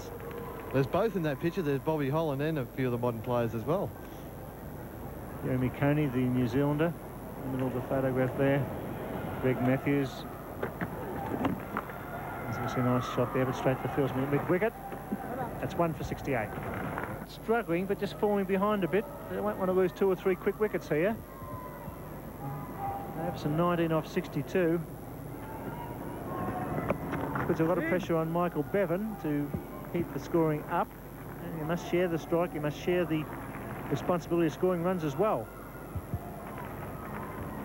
Maybe a good move right now for Wayne Phillips to put a man in and attack. Davison put a short catcher there on the offside. Don't bowl that short and put a catcher in though. The previous delivery was the right one to bowl, so pick a single up. James Sutherland out in the deep. But I really think Victoria need a wicket or two now, Bill. They can't afford to let New South Wales just go along. The run rate's 4.4, which is not a huge ask. I'm sure New South Wales are happy with their situation. And McCook's bowled a couple of good overs. Let's get someone in there and attack him. Put some pressure on him. I agree they need wickets. I think you did right if they pick up Neil Bevan and maybe one of the next batsmen quickly, and then all of a sudden that run rate becomes very high. But while you've got a Bevan in form there, he'll always score 4.5 runs per over when needed. But McCook bowling quite well. Not getting a lot of turn. Hodge coming in quickly from cover point. There's 5 men inside the circle, and that's good tactics by Phillips. Maybe they need a close catcher in that area there somewhere for the bat pad that gets squirted out.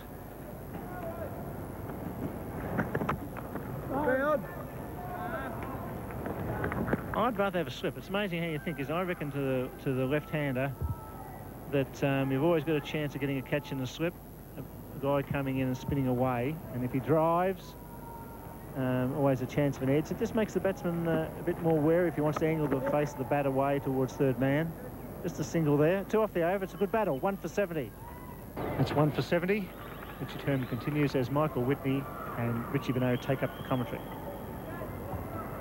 Thanks, Bill. The wicket needed by Victoria, even though the New South Welshmen are 30 runs behind Victoria on that note there.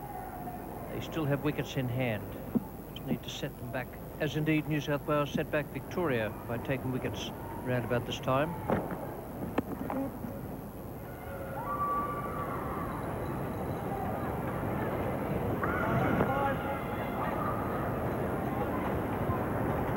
Nothing slows the scoring rate better than taking wickets, 1 or 2 or 3.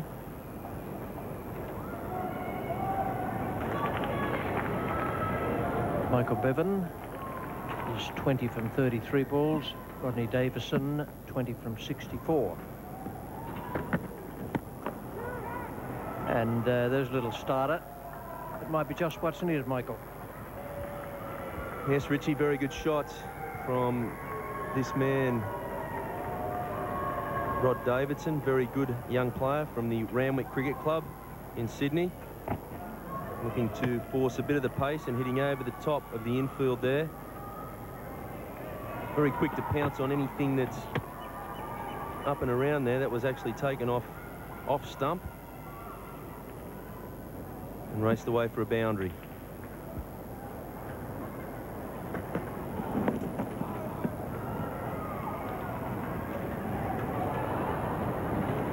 That's the way the Victorian innings looked down on the bottom. New South Wales have moved along very smoothly now. At the same stage, we're just coming up to the taking of the third Victorian wicket. That's what set them back. Then they suddenly lost 2 more in 1 over. The man bowling at the moment, Richard Herman, was one of them. Those half chances, they've got to be grabbed. Yes, Bill Laurie was just mentioning the fact that he would have had a slip into the spinner, McCook. But now just a half chance, just a little bit wide of Darren Berry, the keeper. Made a despairing dive. Probably wouldn't have carried to him, but in fact, it probably wouldn't have carried if there had been a slip there. Davidson. Oh, yes, I think it might have carried. Davidson looking to work that ball. Oh, and that one's hit him in the face. Like it's hit him in the neck. Not a lot of damage done. Oh, no, just on the lip there. Little sensation of blood coming from Rodney Davidson's mouth. Trying the pull shot. Ball a little bit short, but oh, Davidson there. I'll tell you what, very lucky not to knock his bails off as well. Top edge, it looked like. Went from top edge of the bat, I think, up onto the left-hand side of his mouth.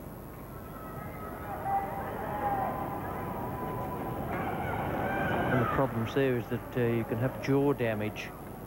The ball hits you like that, can just knock things a bit out of plumb. Well, Davidson won't want to come off. That's the first thing about it. Know that there's fierce competition in the New South Wales side, but sometimes you can do yourself damage by insisting you're okay and that you'll stay on. He's a pretty tough customer, and that's the New South Wales 12th man, Adam Gilchrist, obviously with a wet towel, and a towel that's been sitting in the ice in the dressing room, which is just about customary in most dressing rooms.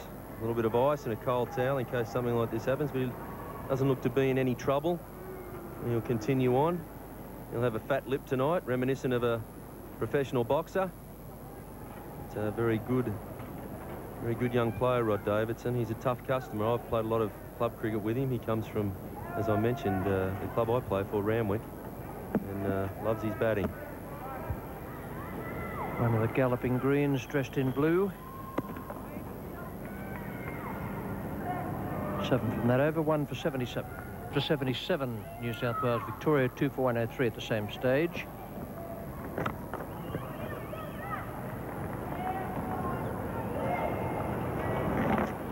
Michael Bevan, certainly the form player in the New South Wales lineup, fresh from a double century against Western Australia. 60-odd not out last weekend in the Mercantile Mutual Cup game, which was the game following the Shield match, which I think is a superb format, the 4-day Shield game and then the 1-dayer on the Sunday. And looks to be in fairly good touch here again today at the MCG.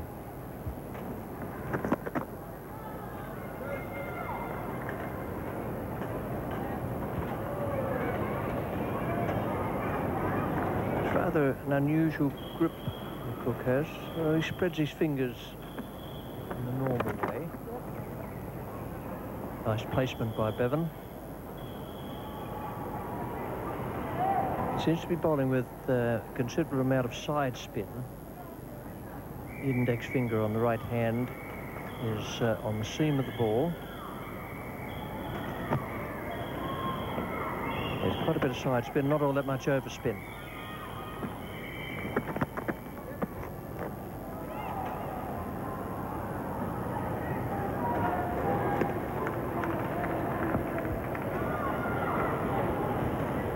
There's a look at the worms that we call them, the run rate.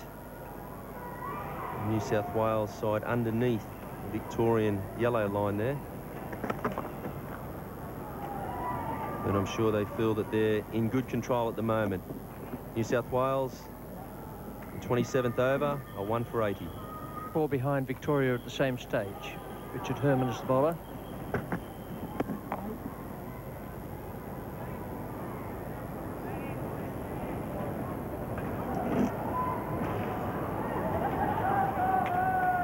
New South Wales with a handy batting lineup to come. Bayliss, McNamara, Lee, Maxwell, Phil Emery the captain, Robertson, Phil Alley and Wayne Holdsworth all can score handy runs even down at the tail. Very good piece of fielding there. Michael Bevan trying to whip the ball away. Young Bradley Hodge with the sunglasses on. Whipped the ball away square on the leg side and got it pretty well. Hodge committing the body there. An excellent piece of ground fielding.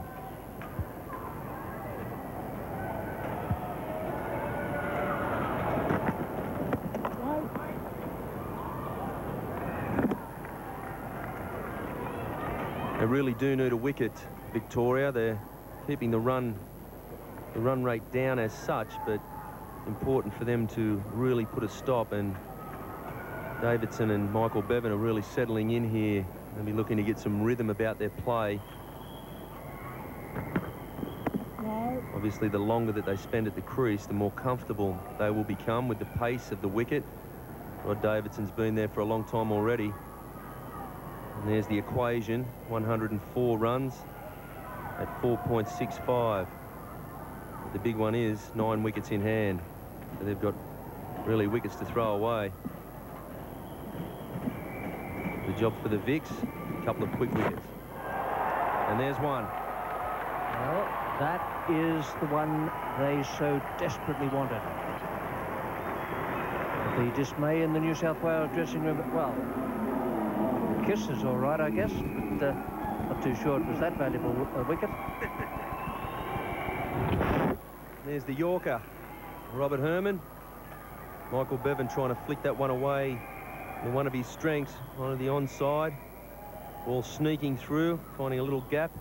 Bevan goes for 22, bowled Herman. New South Wales are 2 for 80. After the dismissal of Bevan, bowled by Herman for 22, just trying to work the ball away. Well, that is a great performance from Herman. Out on the field there, the Victorians would be desperately watching that. I'm not sure who it was there, but certainly showing an outpouring of emotions. That was a very good Yorker. Well, he shall remain nameless, as indeed shall she. Yeah. And there's the man at the crease with a job to do, Trevor Bayliss, having the side screen moved, a veteran of New South Wales cricket, 27 domestic one-day games for the Blues, and has been a fine player for New South Wales. Scored a double century for his club Penrith not that long ago in club cricket, so he's in pretty good form. I'm very happy to be back into the team, and I'm sure the selectors have included him because of his experience. Very good in the field as well. Handy bowler of all sorts. I'm sure he'd be happy that I've said that. But can be an extremely punishing batsman when he gets a bit of rhythm about his game. Now Steve McCook is the bowler. He's bowled 4.1 overs for 11 runs now. He's done a good job. Only just come into the Victorian side. Experienced bowler, not a young player.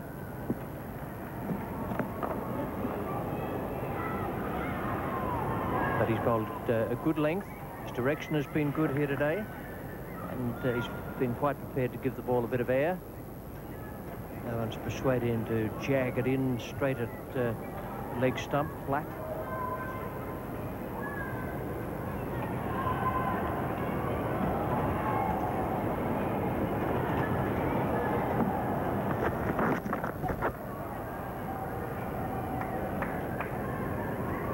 Rodney Davidson, a very good worker of the ball. There's a look at Trevor Bayliss's career statistics. 27 domestic one-dayers for the Blues. Probably that average is a little lower than what he would like, but there's been some very explosive innings in his career. Strike rate of 64.5 runs. Highest score of 92. Been a good player for the Blues. Bit of a stalwart, Trevor Bayliss, over the 30-year-old mark now, hunting 31. Be looking to get on with the job now and really do a good job for his team.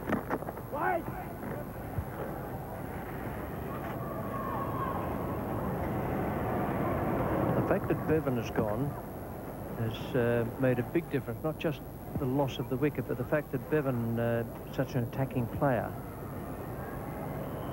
Now, it didn't matter so much that New South Wales were behind the required run rate, because they had plenty of batting to come and they had Bevan.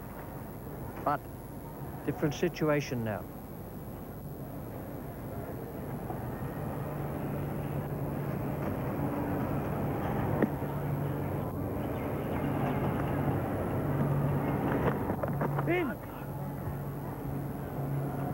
Excellent line and length. Absolute perfect delivery for the spinner to bowl, coming round the wicket to the left-hander. He's trying to pitch the ball in and around middle and leg, turning